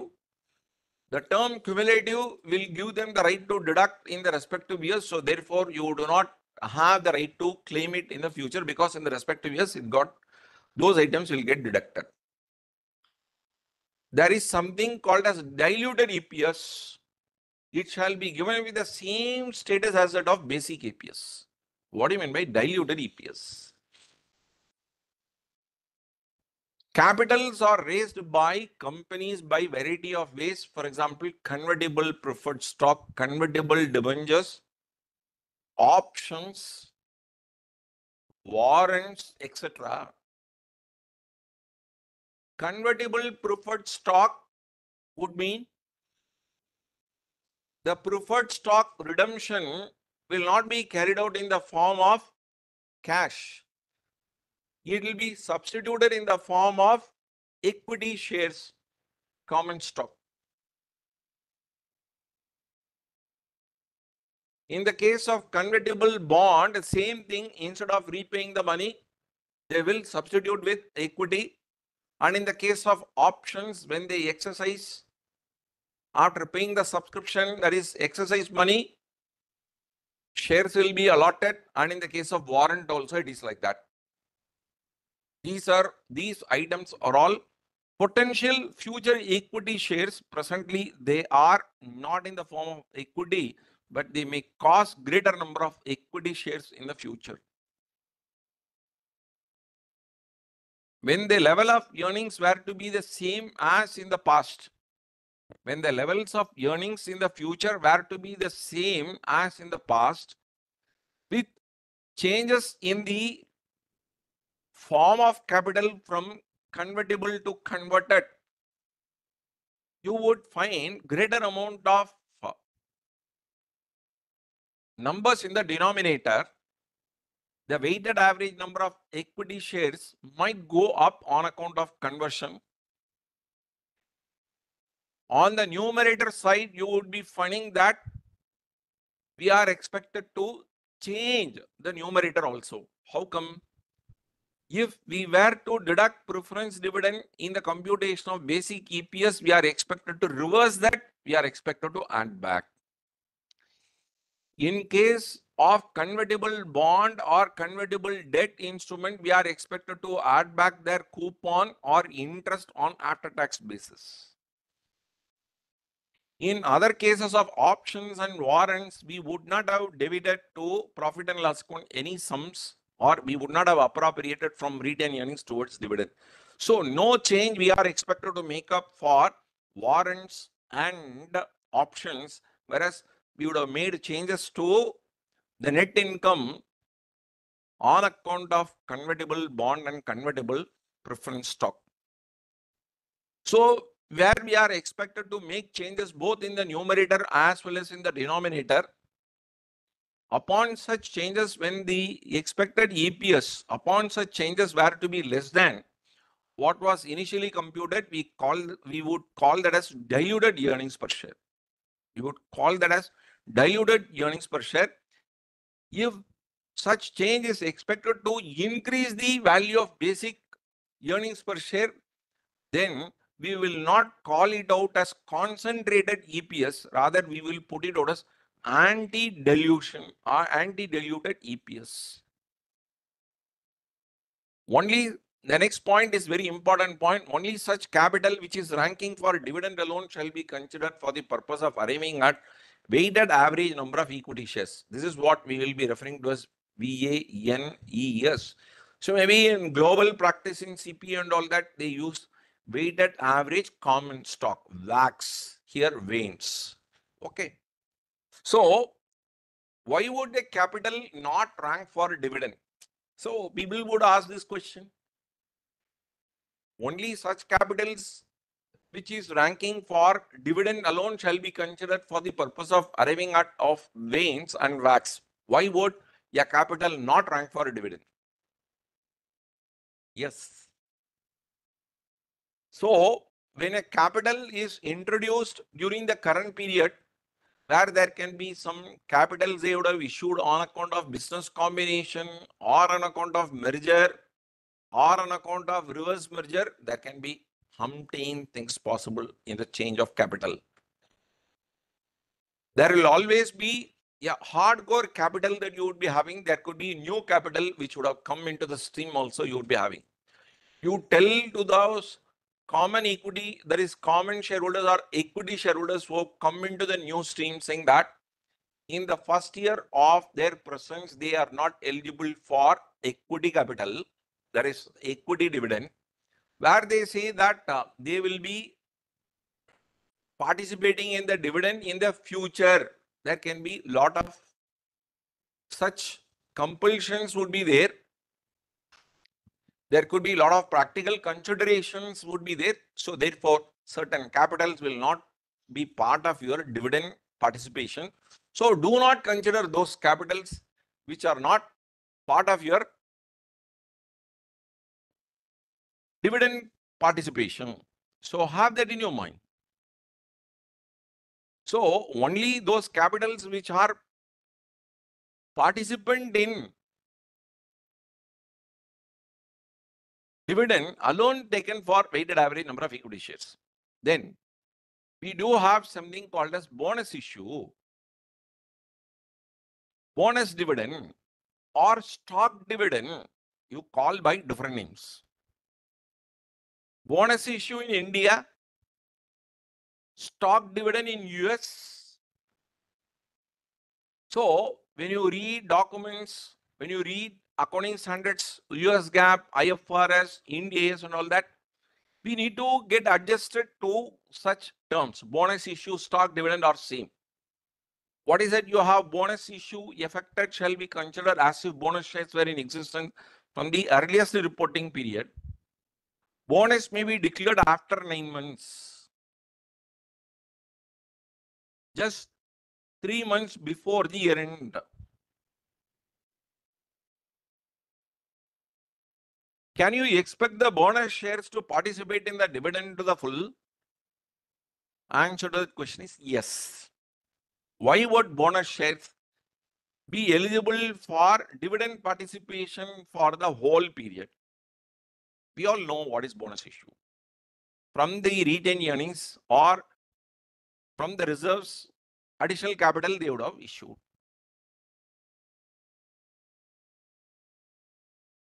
These reserves were there with the company for a long period of time. Shares are issued to existing shareholders in the same proportion. There is no change in the percentage holding by each shareholders. where they will have additional capital, additional number of shares that they will be holding. Since the resources were there with the company for a very long period of time, logically speaking, you find that they are eligible for the full dividend. Why should I make those changes for the earliest reporting period? That means when I have to make those changes only for the current period, where you find a greater number of shares coming up there, where in the previous period, these bonus shares were not there at all.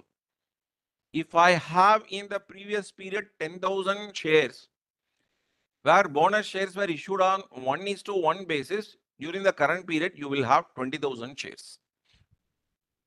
The previous year's net earning after preference dividend were to be deducted by 10,000. Quite naturally, the EPS of the previous year will be on the higher side because of the fact of 1:1 bonus issue made during the current period. The earnings per share, even though the current year's earnings were greater, because of the fact that the number of equity shares doubled, there will be a drop in the earnings per share. Prima facie, users of financial statement would find that the current year's earning per share dropped, and therefore they will get into wrong conclusion that the company is not doing well. Therefore, they cannot prevent the bonus shares from taken into our computation. Current year figure has got to be deducted with 20,000 only in order to level them or take them in the same level for comparison. Not only the changes you got to make for the current period, but also for the previous period. Only then it will be fairer comparison. The earliest reporting period is including the previous period. Next one is that what is this diluted earnings per share? Why at all this diluted earnings per share is given importance?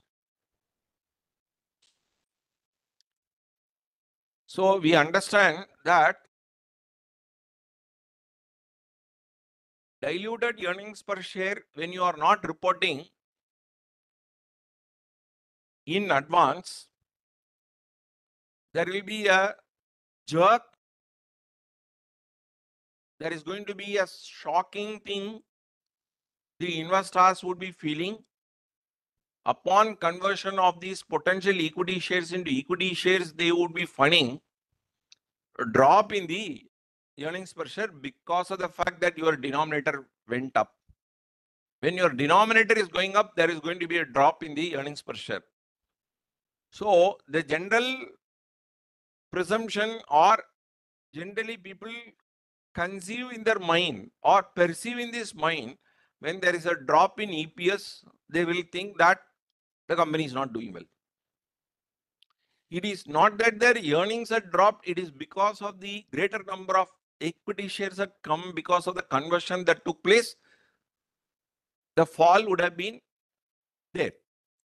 So even before the fall is actually resulting, you are running through a trial one and say that your future earnings per share is likely to drop. So in cricket, played in local levels, in street levels, we will say the first delivery, trial delivery, trials. After the first one, then they will start saying all reals. We'll just go for the reality. Likewise, if you were to continue to have the same earnings with increased quantity of equity shares on account of potential equity shares coming up for during the future period of time, we will visualize what will be the impact on the earnings per share. If it is likely to drop, you call that as diluted earnings per share. If it were to raise, then you call it out as anti-dilution. It is a sort of a writing on the wall. This is likely to happen. Please be careful. Tomorrow it is going to rain heavily. Please take care. There is going to be a cyclone. Please don't venture into the sea. As how meteorological division is giving you a precautionary notice so that you can save yourselves. Same is the way the diluted earnings per share. For upward dilution, no reporting is expected. So, when you find many instruments there, you have both convertible bond, convertible preferred stock and options. One may be anti-dilutive, one may be dilutive, but if you consolidate all that when you report, it may be dilutive. So you may not know as which is causing dilution, which is causing anti-dilution or all that. So therefore, you are expected to evaluate them separately. You are expected to report them separately. That means for each potential instrument, we are expected to find what sort of impact it is likely to cause on the numerator firstly, denominator secondly, and lastly on the EPS. There are 3 points that you got to have: numerator, denominator, and EPS.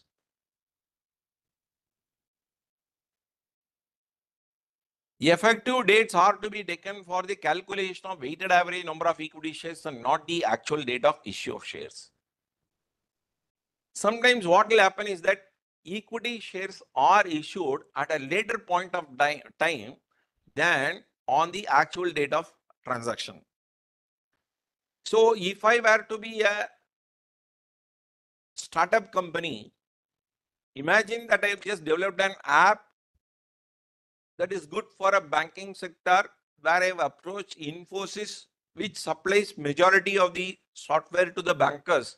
To them, I'm telling them that this app, when it is inducted into your software, these many features that your banker will be getting, which he can pass it on to his customer, where they will recognize through their app, their face, their voice, etc. And they can instruct the banker for transfer of money just like that. Imagine that it is fully protected. You've got the best system in this world. Everybody is appreciating. With this, India will reach a great heights. Infosys promising to purchase the app from you, where they say 30 crores of rupees at which they are buying. We are feeling very happy. We have spent around 5-6 crores, 2-3 years, 30 crores. Wipro is telling that they would like to buy for 70 crores. The offer had gone to 100 crores. 100 crores. Infosys agreed to take it up for 100 crores, initially 30, and it had gone up like that. But they tell that they will pay equity shares, that is only in the form of equity shares, not in the form of cash. And that too, they say that they will issue equity shares only on 1st of November, not now.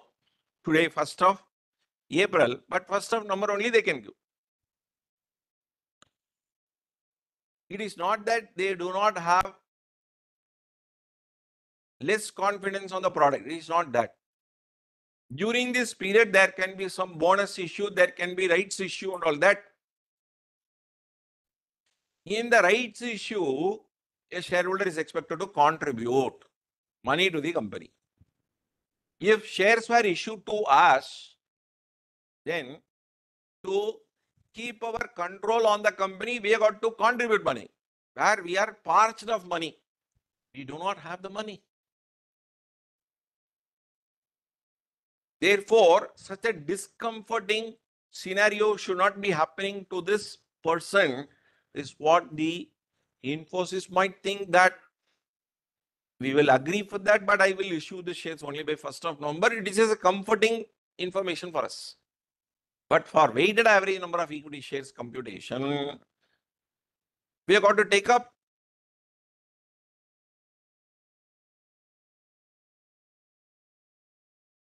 we are expected to take up those shares on 1st of April and not on 1st of November. That is what they said. Weight is to be assigned taking number of months and face value of the shares into consideration. In case of rights issue is made at a price lower than the face value, fair value, there is a concession offered to the existing shareholders. We have a formula for that. I will be discussing about that. The concession offered is to be quantified in terms of free shares, that is bonus shares, and whatever treatment given to bonus shares shall be given to rights shares also. So we will discuss this alongside of the problem. Similarly, when shares are bought back, the price offered will be greater than the fair value. Whenever there is a concession offered to the shareholders that will cause dilution, that dilution should also be captured in all our computation. When shares are issued with differential rights, EPS should also be reflecting the different rights towards dividend. This point we have already discussed. When you have more than one potential equity shares, then we are expected to do it one after the other, because one may be anti-dilutive, the other may be dilutive. You are expected to take only dilutive equity shares and amongst them, which one is the most dilutive, second most dilutive, and so on. So with that, in days 33 theory portion is over. Now we can take up problems for solving.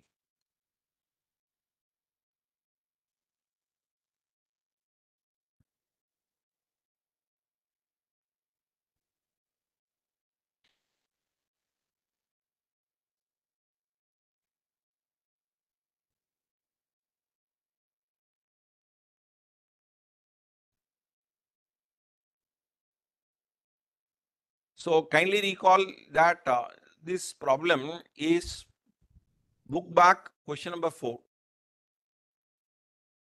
This second question. In institute study material, this is not taken up at 11.44. They have taken it up at 44.4375% in full.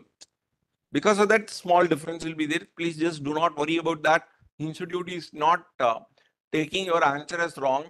You would have rounded it off to 11.44, whereas they have taken it up at 11.4375. And because of that, the answers are a little different. That's it. There is another way also. I told you that you can do it. That is also a possible answer. So how do I know that it could be a possible answer? See, we just deal with not only in the AS, IFRS, US GAAP and all that. So in all these places, how they just tackle, we were just knowing it. That's it.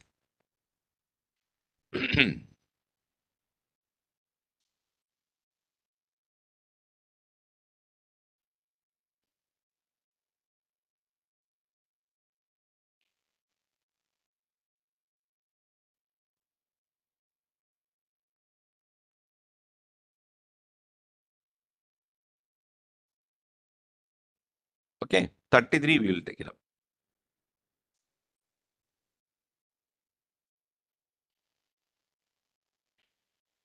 I should have provided the index. Maybe in the next class, I can just do that.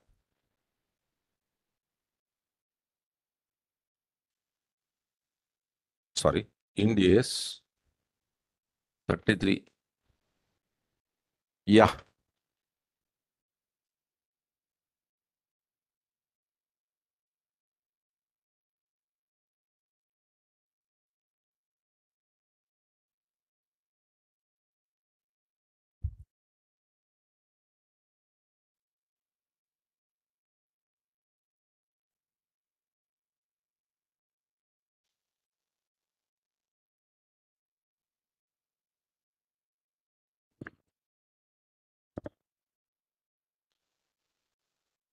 So I was just telling about rights issue with bonus element. Question number 1 we will be taken up. On 31st of December 20X1, the issued share capital of a company consisted of 1.8 million ordinary shares of rupees 10 each fully paid. The profits for the year ended 31st of December X1 and X2 amounted to 630,000 and 875,000 respectively. On 31st of March X2, the company made a rights issue on a 1-for-4 basis at rupees 30. The market price of the shares immediately before the rights issue was 60. Calculate earnings per share. Okay, now let us just try. See, now that you do have objective type question, even in the case of financial reporting, this may be a problem and they may be providing A, B, C, D with one right answer, the other one closer to the right answer. They will be providing. So you just don't worry about that. They have changed the paper drastically. No. Instead of asking what is the final answer which was not known, now you have one of those answers being given in the problem where you may have to identify that.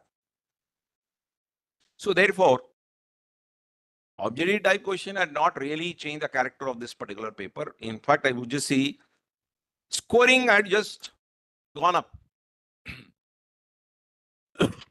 Now let us just take up on to question number 1. Question number 1. This is page number 19. 19 of 73.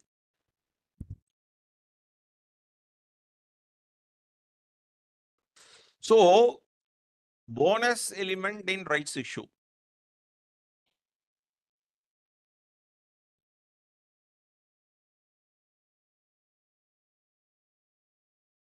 So, we are talking about bonus element in rights issue. This is 12th slide. In case rights issue is made at a fair value lower than fair value, made at a price lower than the fair value, then there is a concession offered to the existing shareholders. The concession offered is to be quantified in terms of free shares, that is bonus shares. Whatever treatment given to bonus shares, the same treatment should be extended. This particular item, I said I will explain. Now that we have got a chance that we will be explaining it here, so all of you mark it out as very, very important. So we will go step by step. Step number 1. Theoretical X rights price. M into N plus R into S divided by N plus R.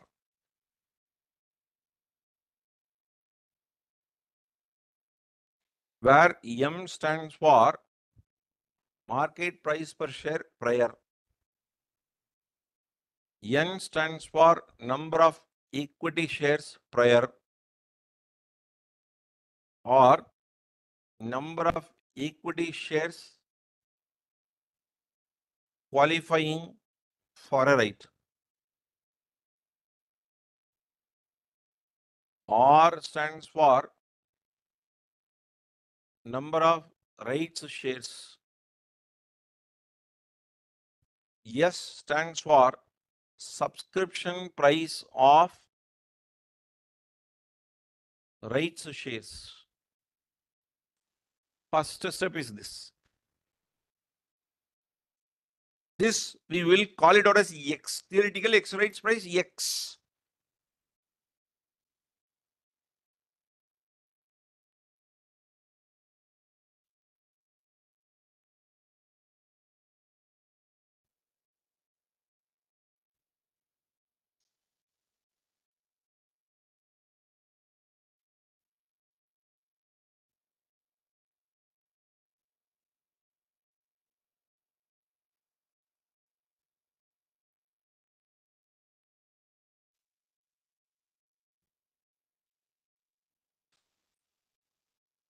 Now 1 for 4 held.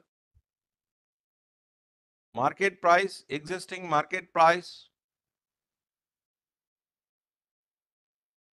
Immediately before rights issue is 60. 60 into 4 plus 1 into 30 divided by 4 plus 1. 270 divided by 5. Please just check up.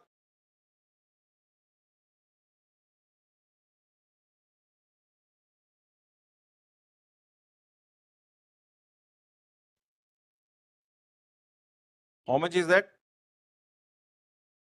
54. Or you can work out 60 into how many number of shares prior to that? 1.8 million.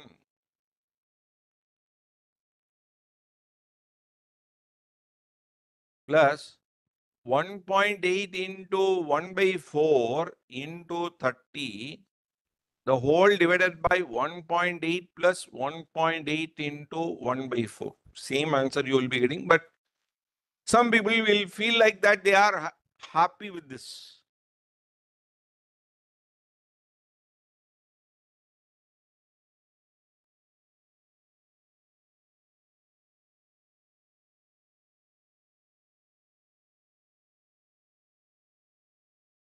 $121.5 divided by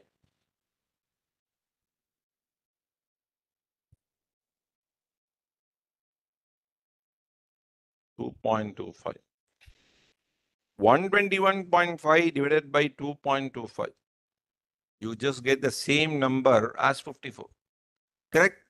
Whichever way you feel like that you are comfortable, you can do it.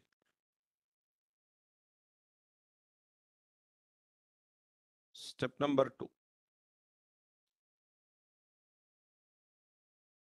How do we take up for step number 2?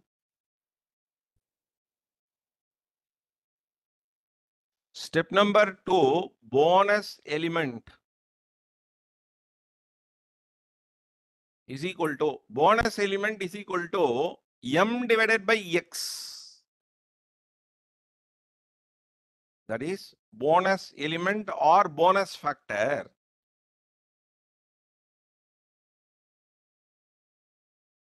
M divided by X, which is 60 divided by 54.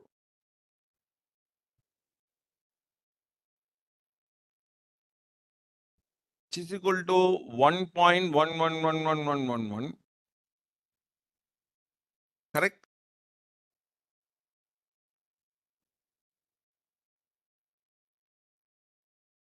Step number 3, weighted average number of equity shares. Weighted average number of equity shares, where you got to look for the period at which it was just done. They follow calendar year, and rights issue was made 3 months after the start. We are expected to work out this bonus factor for the prior periods. Weighted average number of equity shares periods are 2. 20 X1 and 20 X2. 20 X2 is split into prior and post. 3 months period and 9 months period. Correct? 3 months period and 9 months period.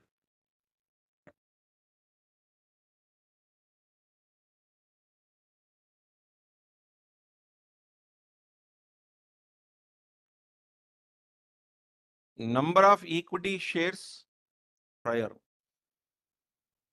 1.8 million or 18 lakhs.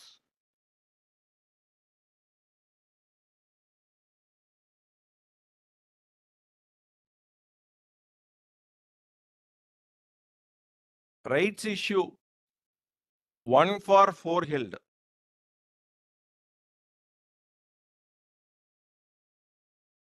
1 for 4 held.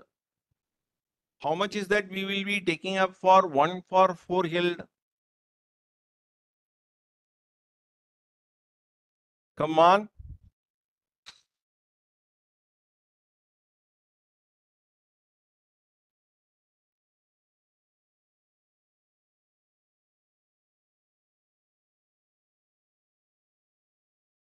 ₹4,50,000, that is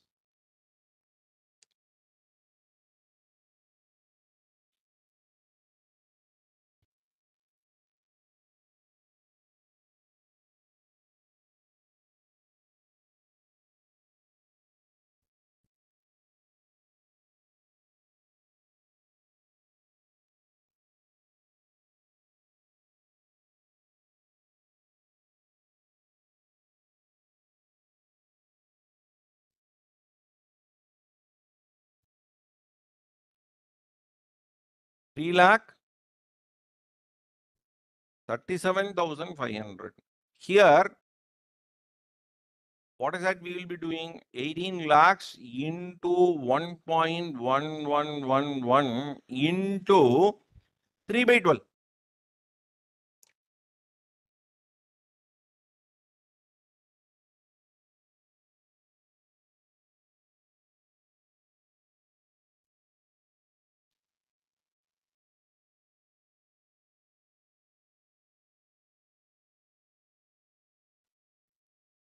Is that right? Is that right?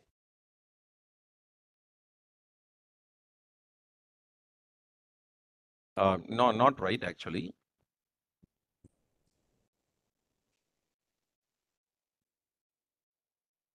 Because 18 lakhs you are already having.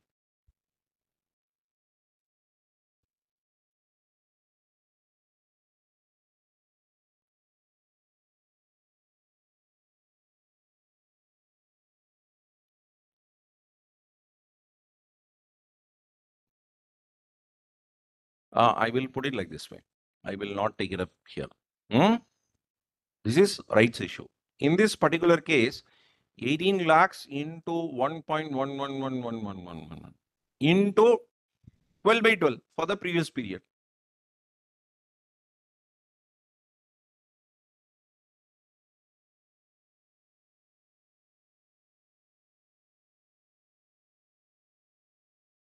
How much is that?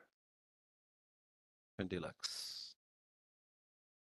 I will not take it up this. So these are all, let it be there for the purpose of computation. So I don't want to remove it. Correct.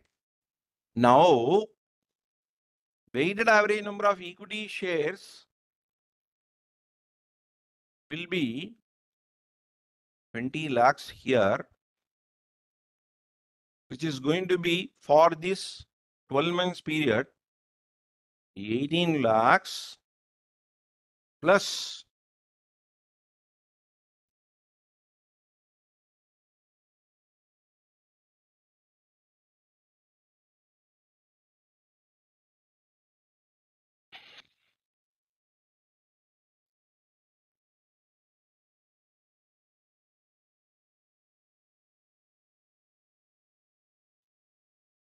1 moment.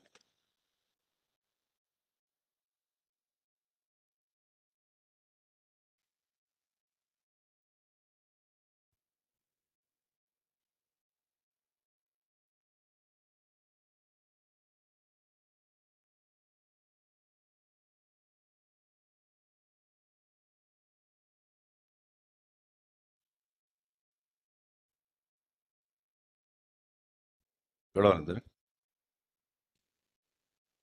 1 moment. I will just check up.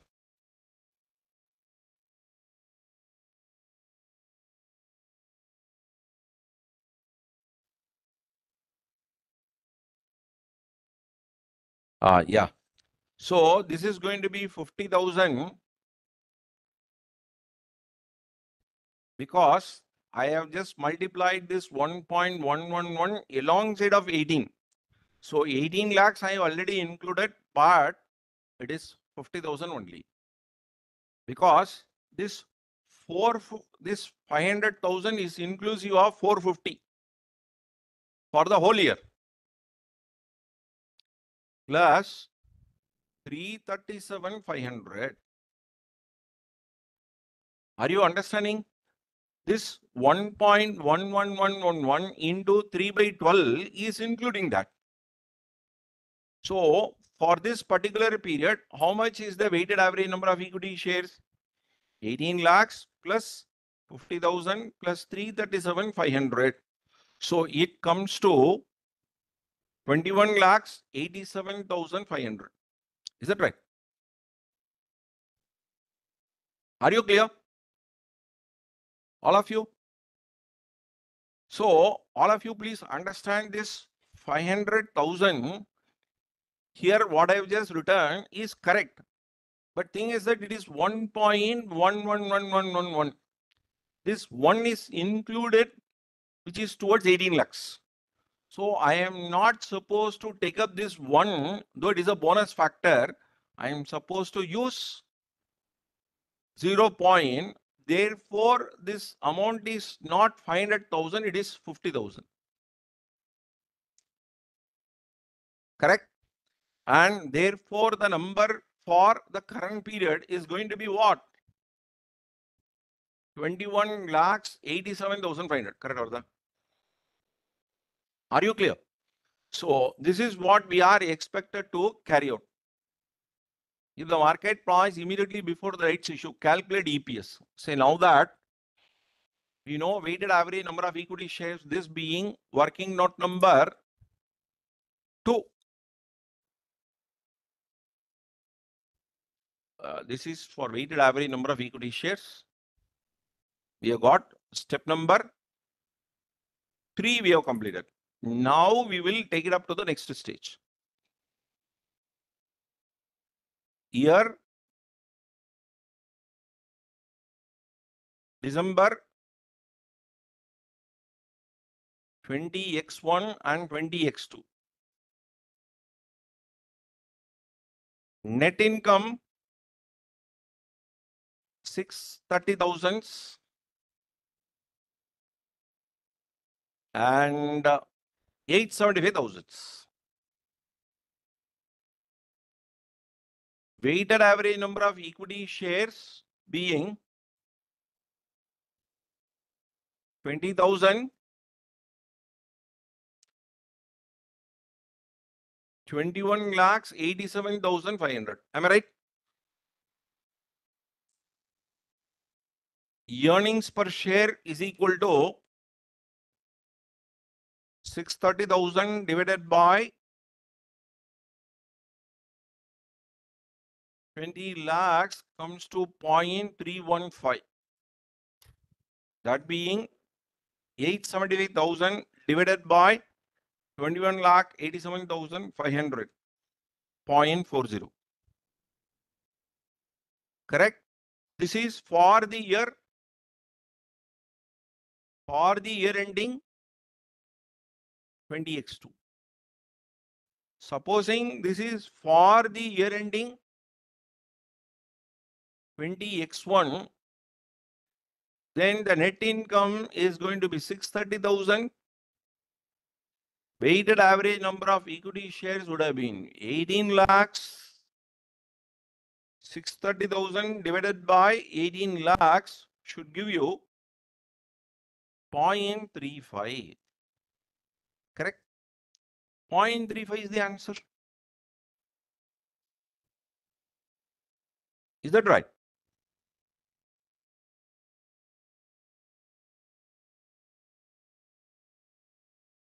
Is that clear?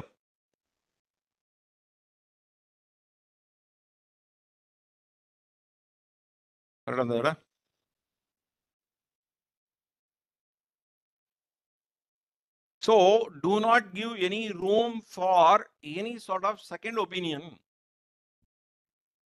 So to which year this EPS is to be computed, they are not mentioned. You do it for X1 and X2. So what it was 35 paisa is 31.5 paisa in the following period. Same thing, you have it in a different way. Is that okay? Now, I will tell you as how you can cross verify also.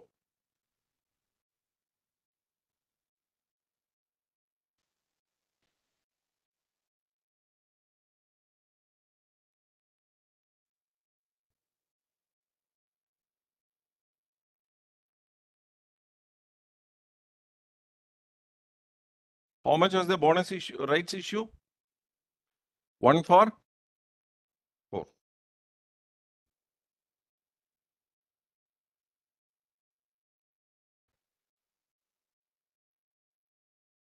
Okay. Anyway, this particular thing we are expected to work out, and this sort of changes is what you call it out as what? Adjusted EPS. The same EPS is getting changed. I'll tell you how.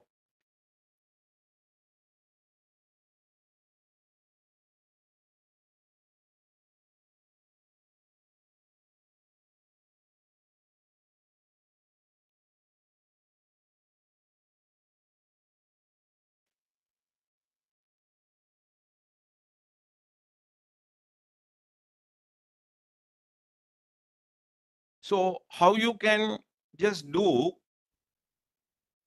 this adjusted EPS, for which there is a shortcut method that you have. Prior period main EPS or basic EPS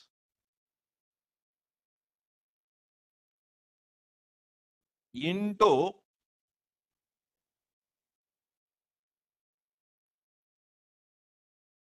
divided by bonus factor.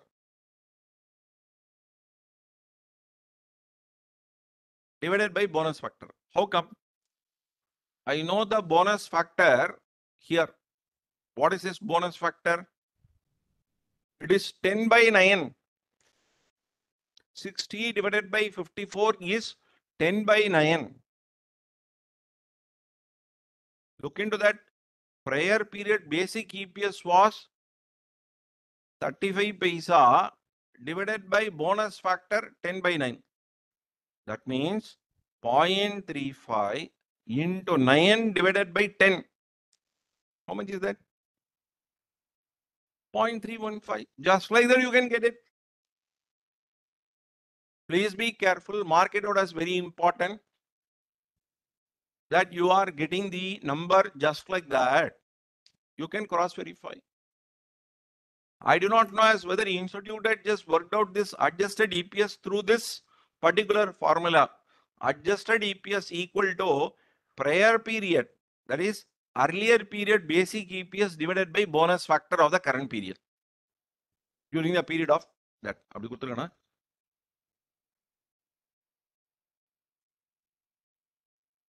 No, it is picked up only from institute material.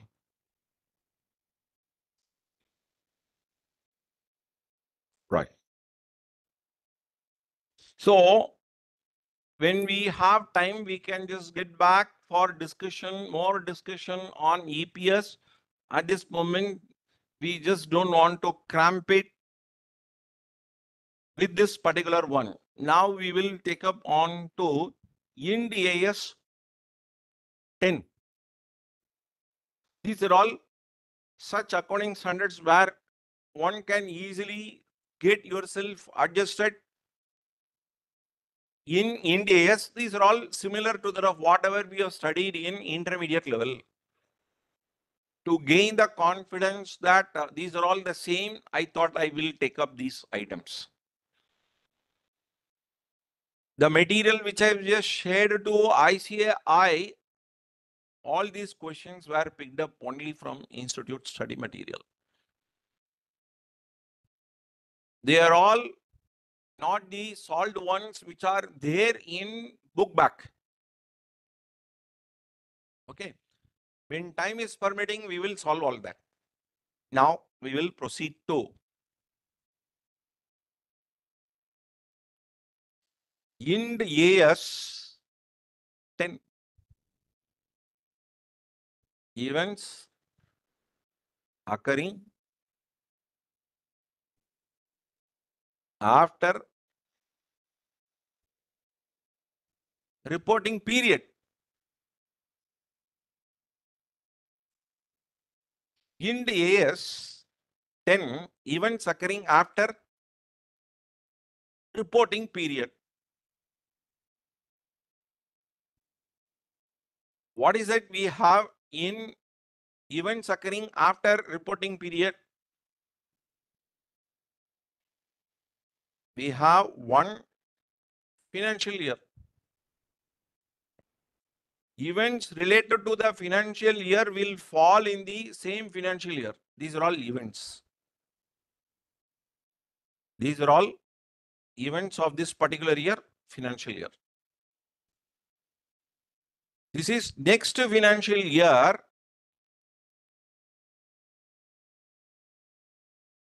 You find events are happening in the following period.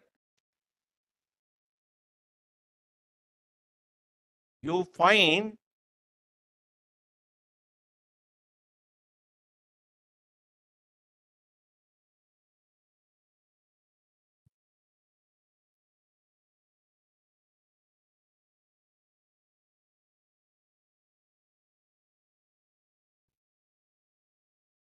this is 22-23. This is 23-24. All these green ones were related to 22-23. Yellows were all 23-24. If events related to 22-23, where you come to know only by 23-24, should that be taken up as transaction related to 22-23 or to be taken up as part of 23-24 is the question. Even though the transaction had happened in the year 23-24 related to 22-23, before the approval,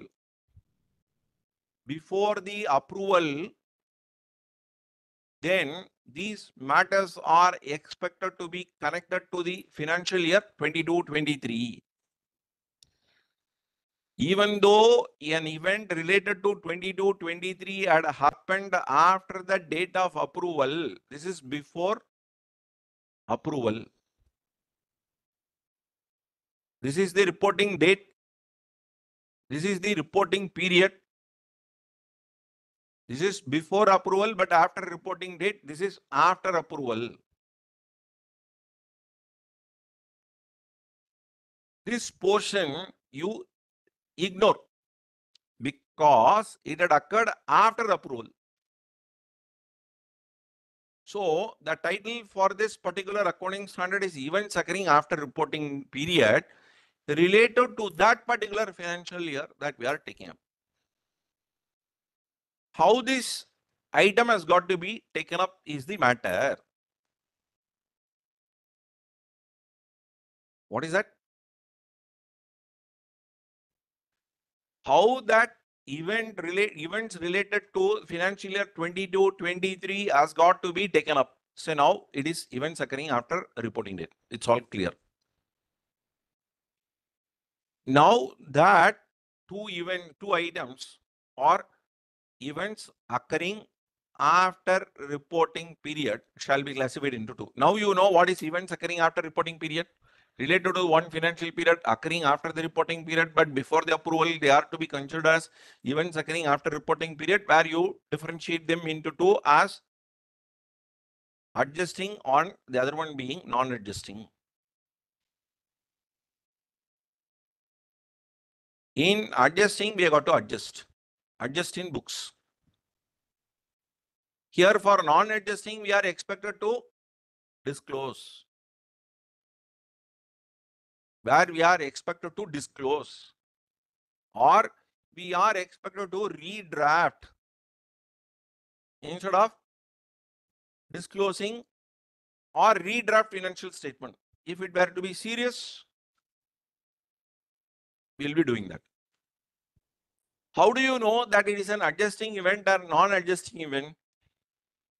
All of you please understand that events occurring after balance sheet, occurring after reporting date should either be affecting the asset or the liability there. We will not be talking anything about revenue item. We will talk only about capital item. Either it will be an asset or it will be a liability. Events occurring after balance sheet date will not be having any expenses. It will be either asset or liability. So, even though it is matter related to the financial year, take this particular item and connect it to the reporting date. Whether these events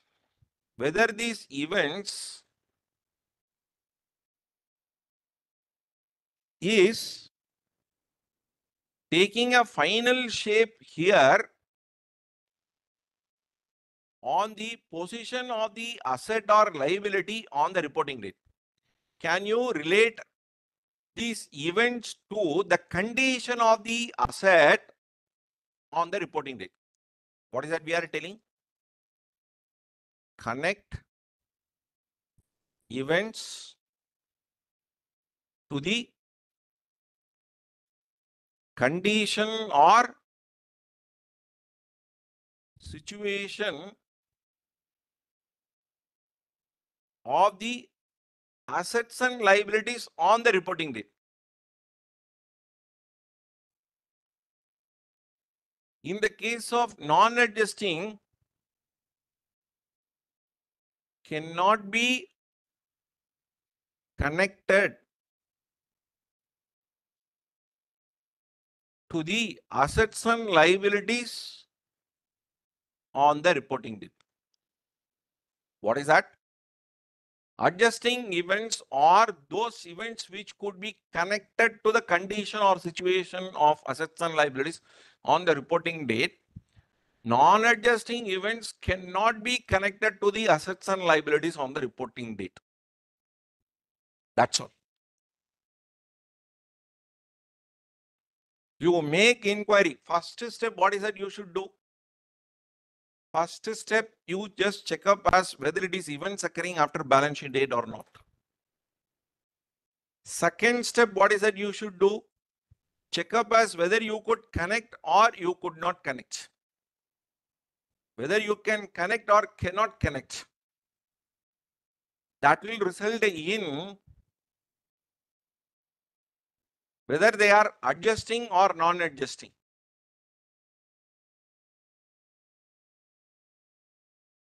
If it were to be adjusting, adjust. If it were to be non-adjusting, either a disclosure should be made or you may have to redraft the balance sheet. So the matter is related to when it is disclosure, the earlier accounting standard AS4 in which disclosure has got to be made by board of directors. Whereas Ind AS 10 is telling that it is to be disclosed in accounting. The disclosure responsibility got shifted from board of directors to the preparers of financial statement. Disclosure from director's report, now it has just come to the financial statement. That is to be noted as very important point. Simply disclosing may be appropriate at intermediate level. You may have to tell that AS4 indicating disclosure by directors. Whereas in Ind AS 10, disclosure has got to be made in financial statement. Notes and disclosures as part of your general purpose financial statement, there you got to report. Correct. Supposing the non-adjusting event is likely to affect the going concern concept, then disclosure is not sufficient. What is that? Disclosure is not sufficient. You may have to redraft. For example, imagine that there is a small wound is there here on the nose. Put a plaster onto this and push, no problem. Imagine that this wound is not at all healing.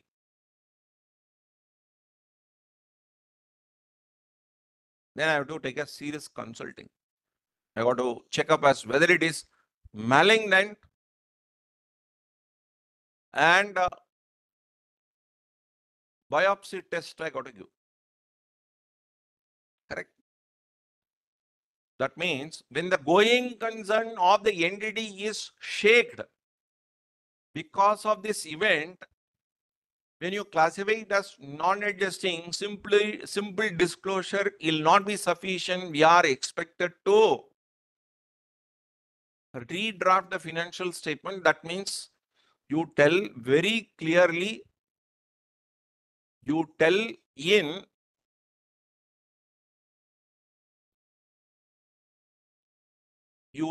that in no uncertain terms.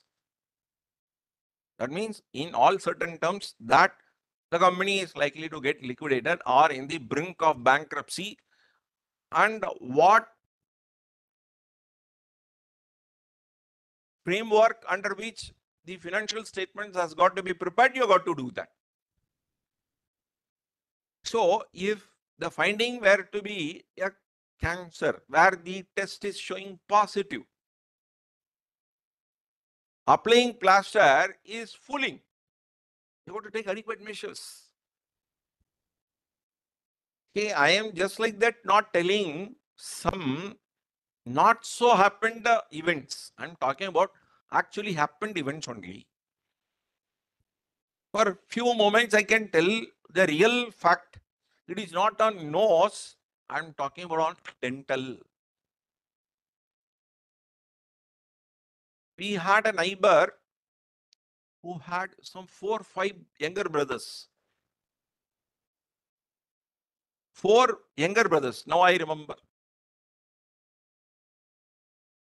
And the youngest brother who was working in Chennai, who had a particular doctor to treat his dental problems. Though being young, he had a lot of frequent dental problems. That particular doctor was attending to him. Later, this gentleman got shifted to with the same department to Bangalore. On one of those early mornings, I could see this gentleman was at neighbor's place. I was asking what for he had just come. He said he has just come to check up with a dental doctor. I said, don't you have doctor in Bangalore? Person asked, you got a right question. I am very happy to show this to my doctor. From the childhood itself, I was having some problem. He will understand it better. And if I have to go to a doctor in Bangalore, I got to tell the entire history. And I take this as an opportunity to visit my elder brother. He was just telling. Okay. That particular day, appointment was fixed. The person was about to go for root canaling. Deep on the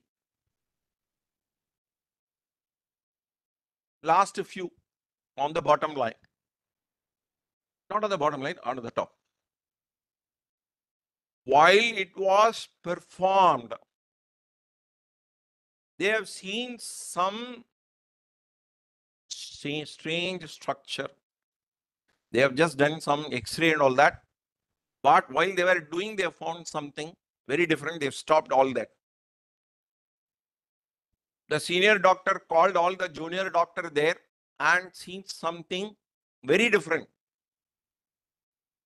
And they've said, it is better that you go to Cancer Institute for checking. Now you can understand that going concern concept of that particular person is being shaken because of that particular finding. You cannot be ignoring that particular matter as non-adjusting and say that disclosure is sufficient. You got to take. Story is not yet over. The person had just went, prayed all, said that it should not be a cancer. Test shown positive only. What is that?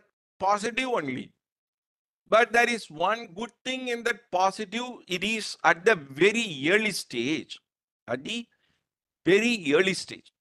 So they have 4 stages. So fortunate that that particular cancer did not cause any irritation or pain, but something else onto the dental structure caused the pain, which resulted in root canalling. That point of time, they saw that something different, and it is not because of the cancer he got a pain, and that was not the case. A portion of that jaw was taken out. A portion of the jaw was taken out.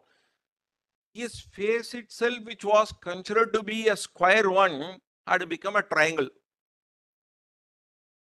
Some portion gone there. Why would I take that much of extra time for you to explain is that when that entity's going concern concept is affected on account of non-adjusting event, yes, small procedure of disclosure will not be sufficient. You may have to redraft the financial statement so that reader will understand that something serious had happened, which cannot be adjusted in the books of accounts where the matter has got to be done. So when I have taken that much of time, you can easily remember and try accordingly in the main examination. I hope that this would be sufficient for India.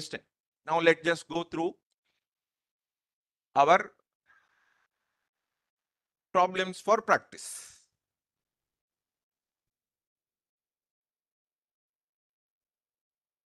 India's 33 இருக்கு. Institute material எடுத்து பாரு.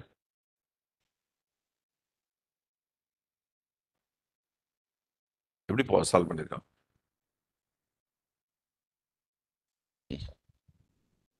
இது வேண்டாம், அது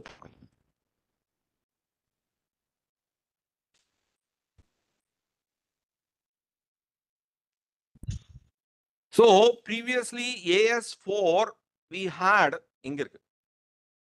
Previously we had in AS4 where you say it is events occurring after balance sheet date. Here it is not about date, it is about the period, because event is related to a particular period only. This is correct. Whereas the earlier one we used to say events occurring after balance sheet date, that is not correct.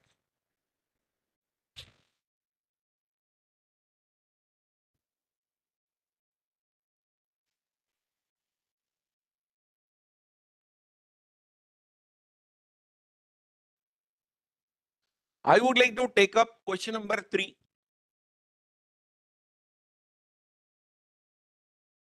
XY Limited took a large sized civil construction contract for a public sector undertaking valued at 200 crores.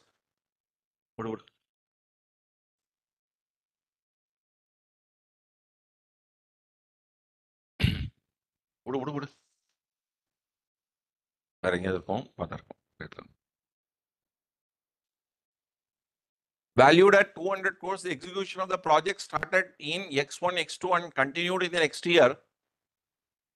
During the execution on 29th of May X2, the company found while raising the foundation work that it had met a rocky surface and cost of the contract would go up by extra 50 crores, which would not be recoverable from the contractee as per the terms of the contract, the company's financial year ending 31st of March X2.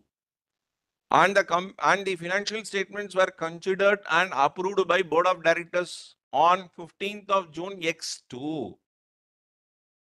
How will you treat the above financial statement for the year ended 31st of March X2?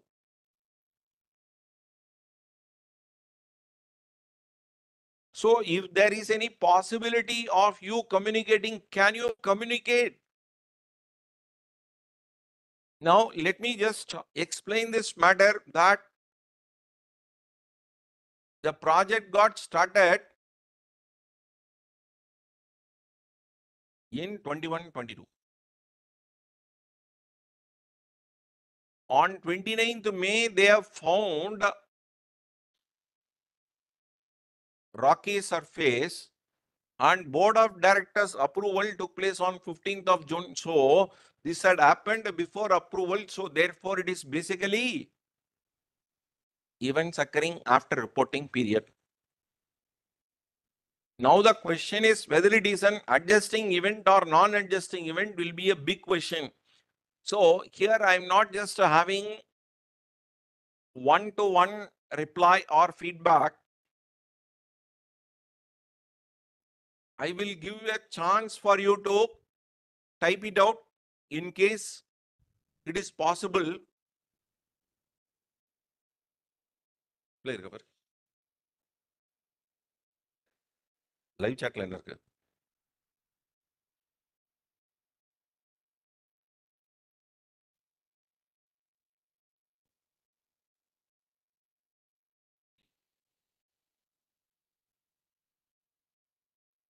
So if you ask me the question as whether it is an adjusting event or non-adjusting event,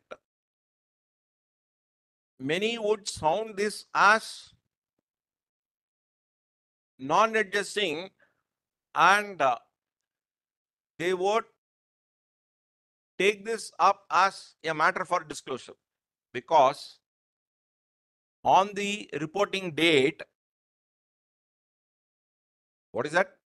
On the reporting date, you would find the asset was in good position, like is what the people would be telling. See, understand very clearly that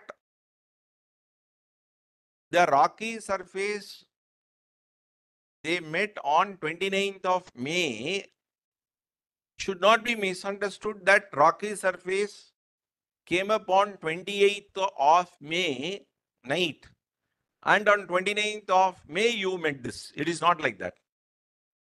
The rocky surface was there even on the reporting date, that is 31st of March X2.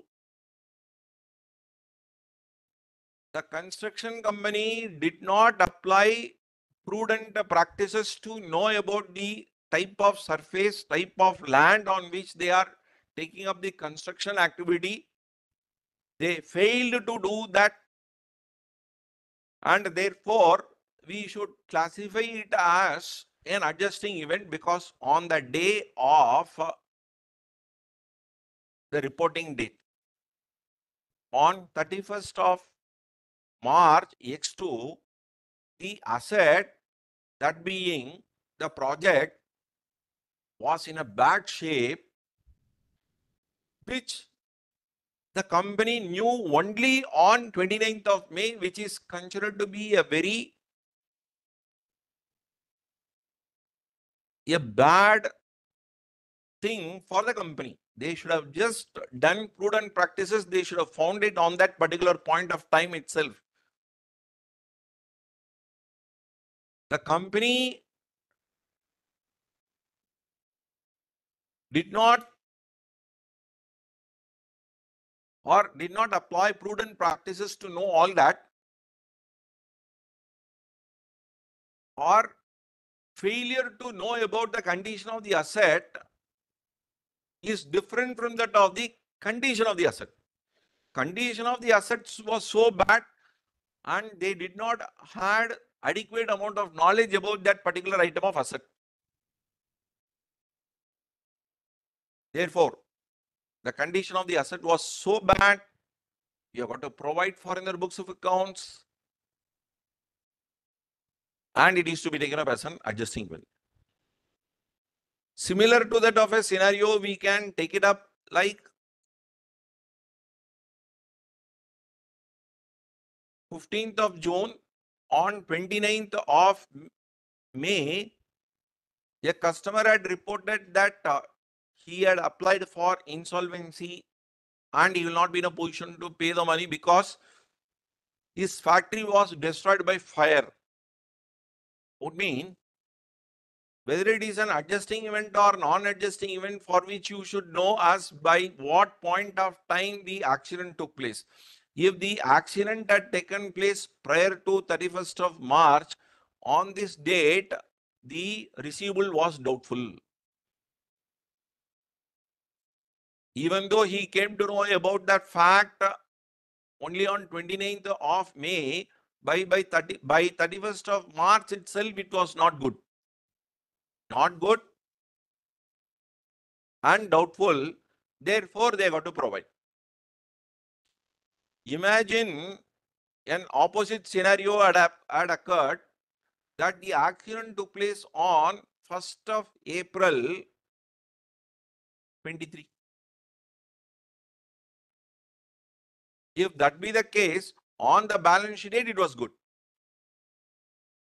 Why would then we have got to provide? So, a particular information regarding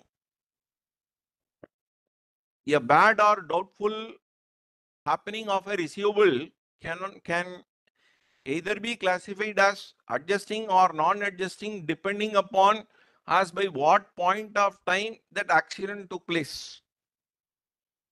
If that accident had taken place prior to the year end, then on the year end date, on the reporting date, it was bad.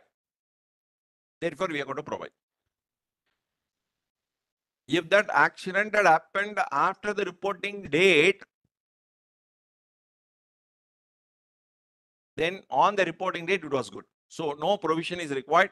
Adjusting, you cannot classify it as adjusting, you have to classify it as non-adjusting.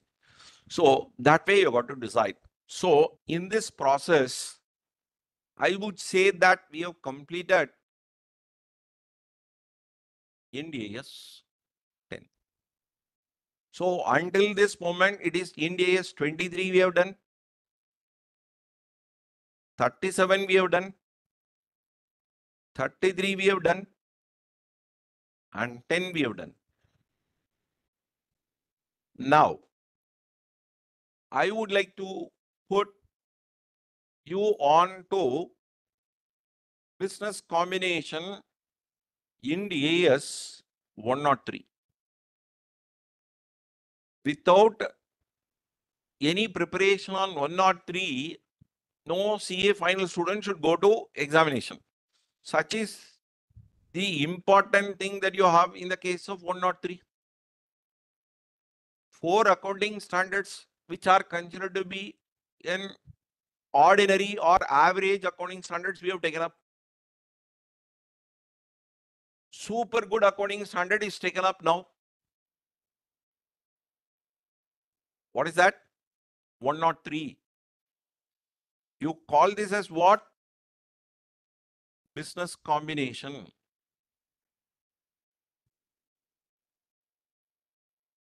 In this business combination,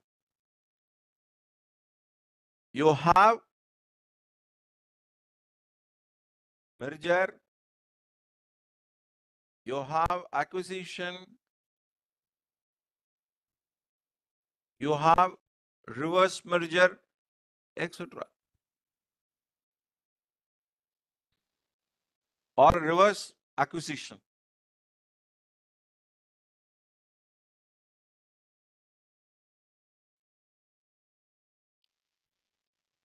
What is the,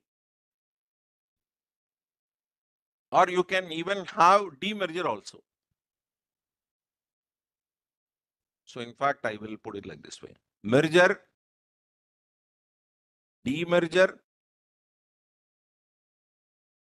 acquisition, reverse acquisition, and so on. In all these cases, there will be one party to buy. Minimum parties,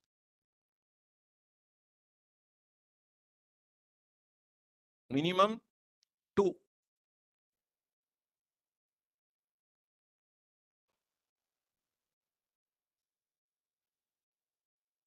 Maximum any number.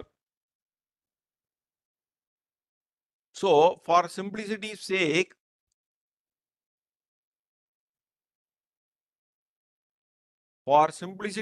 we take only 2.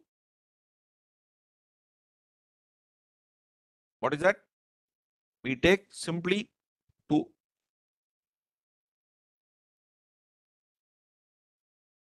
Who are the 2 parties? Acquirer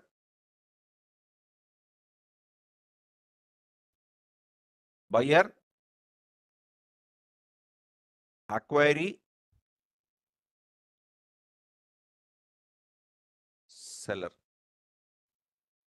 or vendor.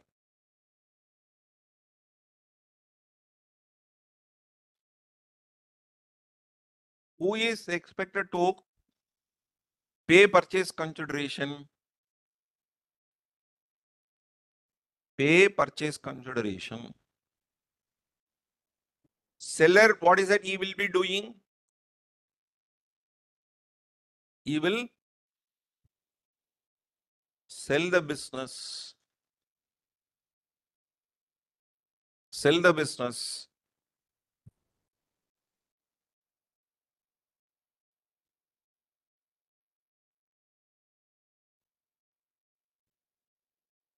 So therefore, an acquirer is expected to identify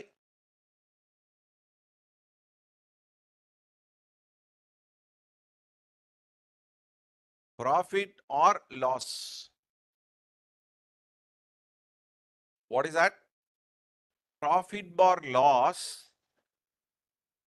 on acquisition. Late number.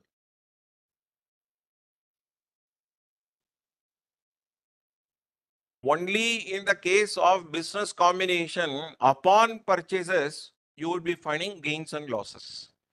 Generally, gains and losses will be reported only upon sale of any activity. The late number. Generally, profit or losses will be done only upon sale. Only in the case of business acquisition, upon purchases, you will be having profits and losses.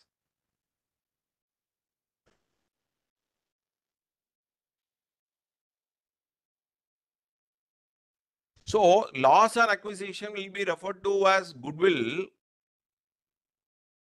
Gains on acquisition will be referred to as bargain purchases or bargain. I don't want to use purchases. Bargain. You have gained.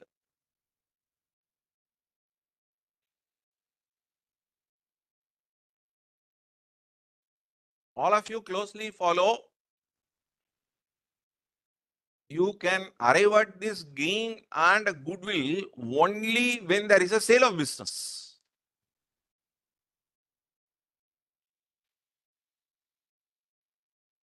Instead of, what do you mean by business then? In business, you should have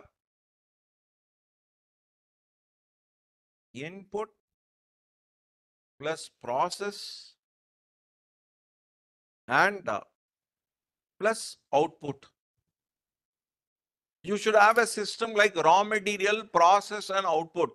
Likewise, when you say as a business, it should have input, it should have process, it should have output. Only then it is a business. All of you closely follow a very important thing that you have. What is appearing to be as sale of business, or in this particular case, when you find that it is a sell the business would mean, as far as the acquirer is concerned, it is purchase of business. What it appears to you as, or in the eyes of general public, that there was a purchase of business and sale of business, but ultimately when it is turning out to be purchase of assets of the other company, then automatically the acquirer, the buyer will lose the privilege of accounting the gain or loss that we were talking out in the name called goodwill and bargain. For this, whether you have purchased the business or not, there is one test that you have. What is the test name? Concentration test. What is that? Concentration test is there. When you have business combination, for business, there should be some life to it. When I say that there is a business, there should be a life into the business. Only then it is business. Please understand that one actor was just calling in this fashion, it is only a statue. You are offering garland to the statue. You are lighting lamps in front of the statue. You are burning agarbattis in front of the statue. What is the meaning of doing this before statue? You people are unable to explain as why you are doing before a statue. Is what he was just telling. He thought that he is a rationalist. He tweeted in his X platform that he was just feeling that he's a forward thinker. Down came the reply there, you are a person. When there is no life, you are a dead body. What is the difference between a dead body and a person? There is a life, no. Likewise, all assets and liabilities together, when you have a life to it, it becomes business. When the life is missing, it is not business. Then what it appears to you or appears to everybody that it is purchase of business, but when it is failing in concentration test, it will not be considered as purchase of business. It will be considered as purchase of assets and liabilities. Correct? I will give you a classic case where, or I would like to take up our institute study material and discuss from the institute study material something about concentration test. Now, I will stop sharing. Now, I will take up that right now.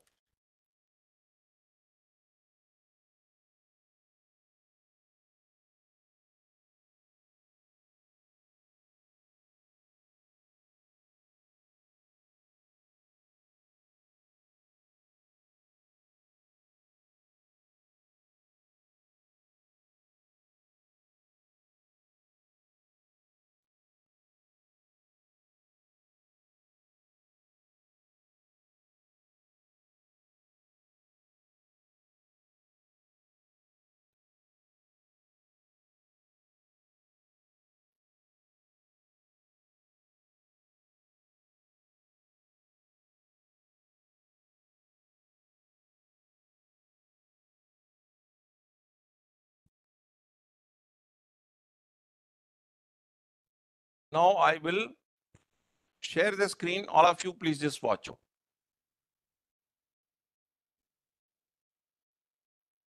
Do you remember that I was just referring about concentration test?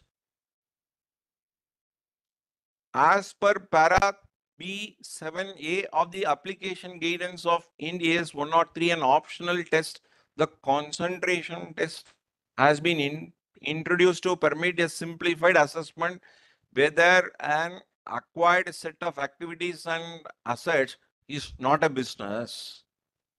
On the above test, following will be the consequences. When the test is met, not a business, no further assessment is needed. When test is not met, further assessment to be made. Here, the test is for business or not for business. Now let us just see that. So all of you please just understand that this example through which we will be discussing is so important. Same problem will come in the main examination. So instead of reading those numbers right now, I would like to take up straight away the problem so that what we need to read, you can put it in this flow chart, and from there we will be in a position to understand what exactly is that. So summary to determine whether transaction is a business or not. Acquired input and process. The acquired item were all input and process. Yes. Whether output exists at acquisition date. Yes. Where it is critical to the ability to continue producing outputs and inputs acquired, included an organized, experienced workforce to perform that asset. Yes. And if it is yes, go to B. What is B? Substantive process is acquired. It is a business combination. Now I will give you a classic case, then you can easily understand. I have become a very big businessman. I got lots of money. I wanted to invest in civil aviation business. So I find Kingfisher, or for that matter, Indigo. Let us take up Indigo. I have acquired all the assets of Indigo. I have assumed all liabilities. Imagine that all the crew members of Indigo, they are not liking me. And all of them have just resigned. What did I buy? Did I buy business or buy only business? Sorry, assets. Only when I have men, material, machine, then it will become a business. When I have acquired assets, when I have not bought the confidence of men to work under me, then what I have done is not purchase of business. I have simply purchased only assets. Correct? That is what you have. You just look into the combination acquired inputs and process. Yes. Whether outputs exist at the acquisition date. Yes. Where it is critical, all that. Include an organized workforce to perform that process. Yes. I should have input, I should have process, I should have output, I should have workforce. If all the four were to be there, then it is what? Go to B. B is business combination. Imagine that I do not have the workforce. No. Whether acquired process is unique, scarce, or cannot be replaced without significant cost or effort. If it is yes, then go to B. If it is no, go to A. Go to A. No substantive process is acquired. It is not business combination. It is only an asset acquisition. All of you, please just understand this concentration test is a very important factor. So far, they are not touched in the main examinations in the past. Now, let us just take up into this particular question. A holds 20% in B. Subsequently, A acquires another or further 50% in B by paying 300 crores. The fair value of assets acquired and liabilities assumed are as follows: building 1000 crores, cash and cash equivalent 200, financial liabilities 800, DTL 150. Fair value of B is 400 crores and the fair value of NCI is 120 crores. Fair value of entity A's previously held interest is 80 crores. Entity A needs to determine whether acquisition is an asset acquisition as per concentration test. First one, presently they bought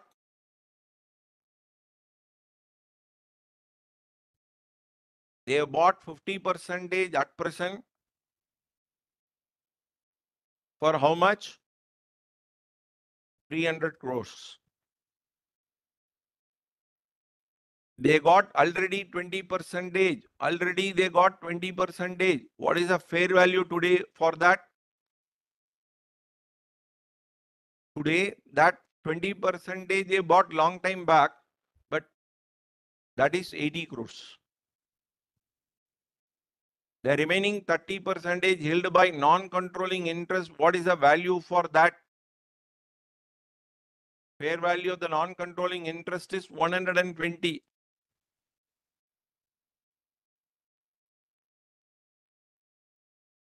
Now,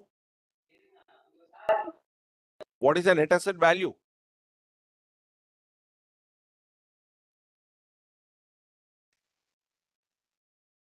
So now 500 crores, fair value of the liability assumed excluding deferred tax 800, cash and cash equivalents 200, fair value of the gross assets being 1100. So this is what we can consider as part of purchase consideration. What is the value of net assets? You have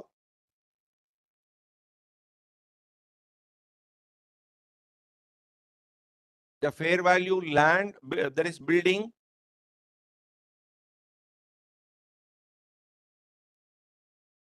cash and cash equivalent,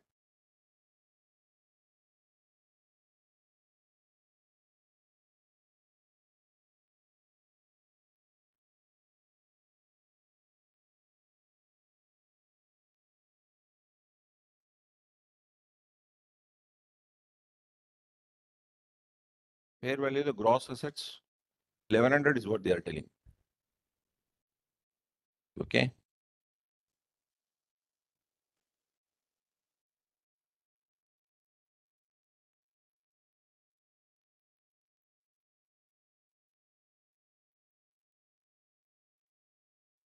Okay.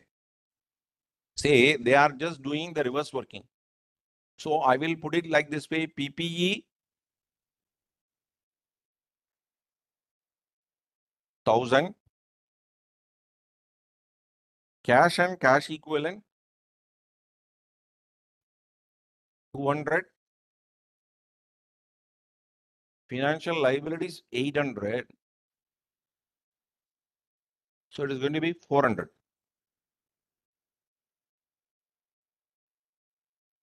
That is what they have said.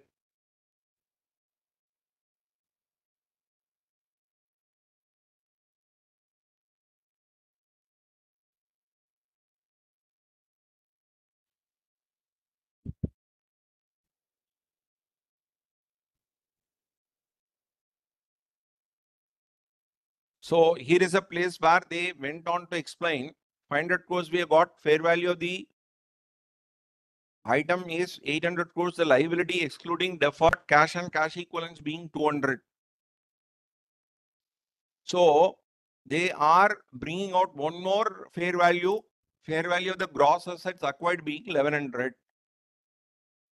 Now, this is a new input. In the above scenario, substantially all fair value of gross asset is concentrated in single identifiable asset, that being building. Hence, it should be taken up as an asset acquisition 1000. Where from we are getting 1000? This being the 1000.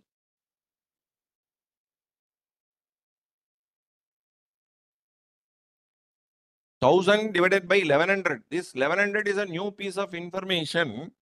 That being 91% of the value of gross asset is concentrated into single identifiable asset, that being building. You have not bought business, you have bought only building. A judgment is required to conclude on the word substantially, as the same is not defined in the standard. So therefore it is subjective. In our view, we have considered 91% of the value as substantial to conclude that the above transaction is an asset acquisition and not business acquisition.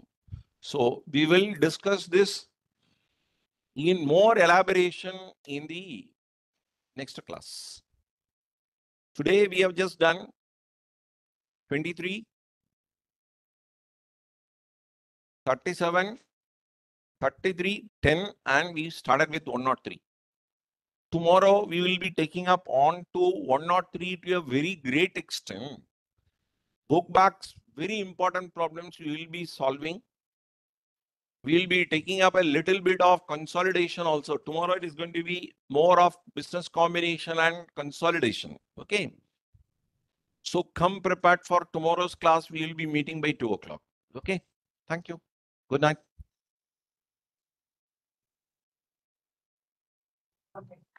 Thank you, sir. Thank you so much.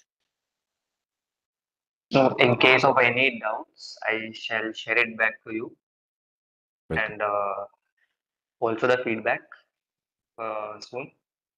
And once again, sir, thank you for taking the session, and hopefully, we also have a session tomorrow, and see you there, sir. Thank you. Thank you so much, sir. And once again, I'm very sorry for the technical glitch today. Hey, no problem. Tomorrow we'll be just doing it. Sure, sir. Thank you. Thank you, sir.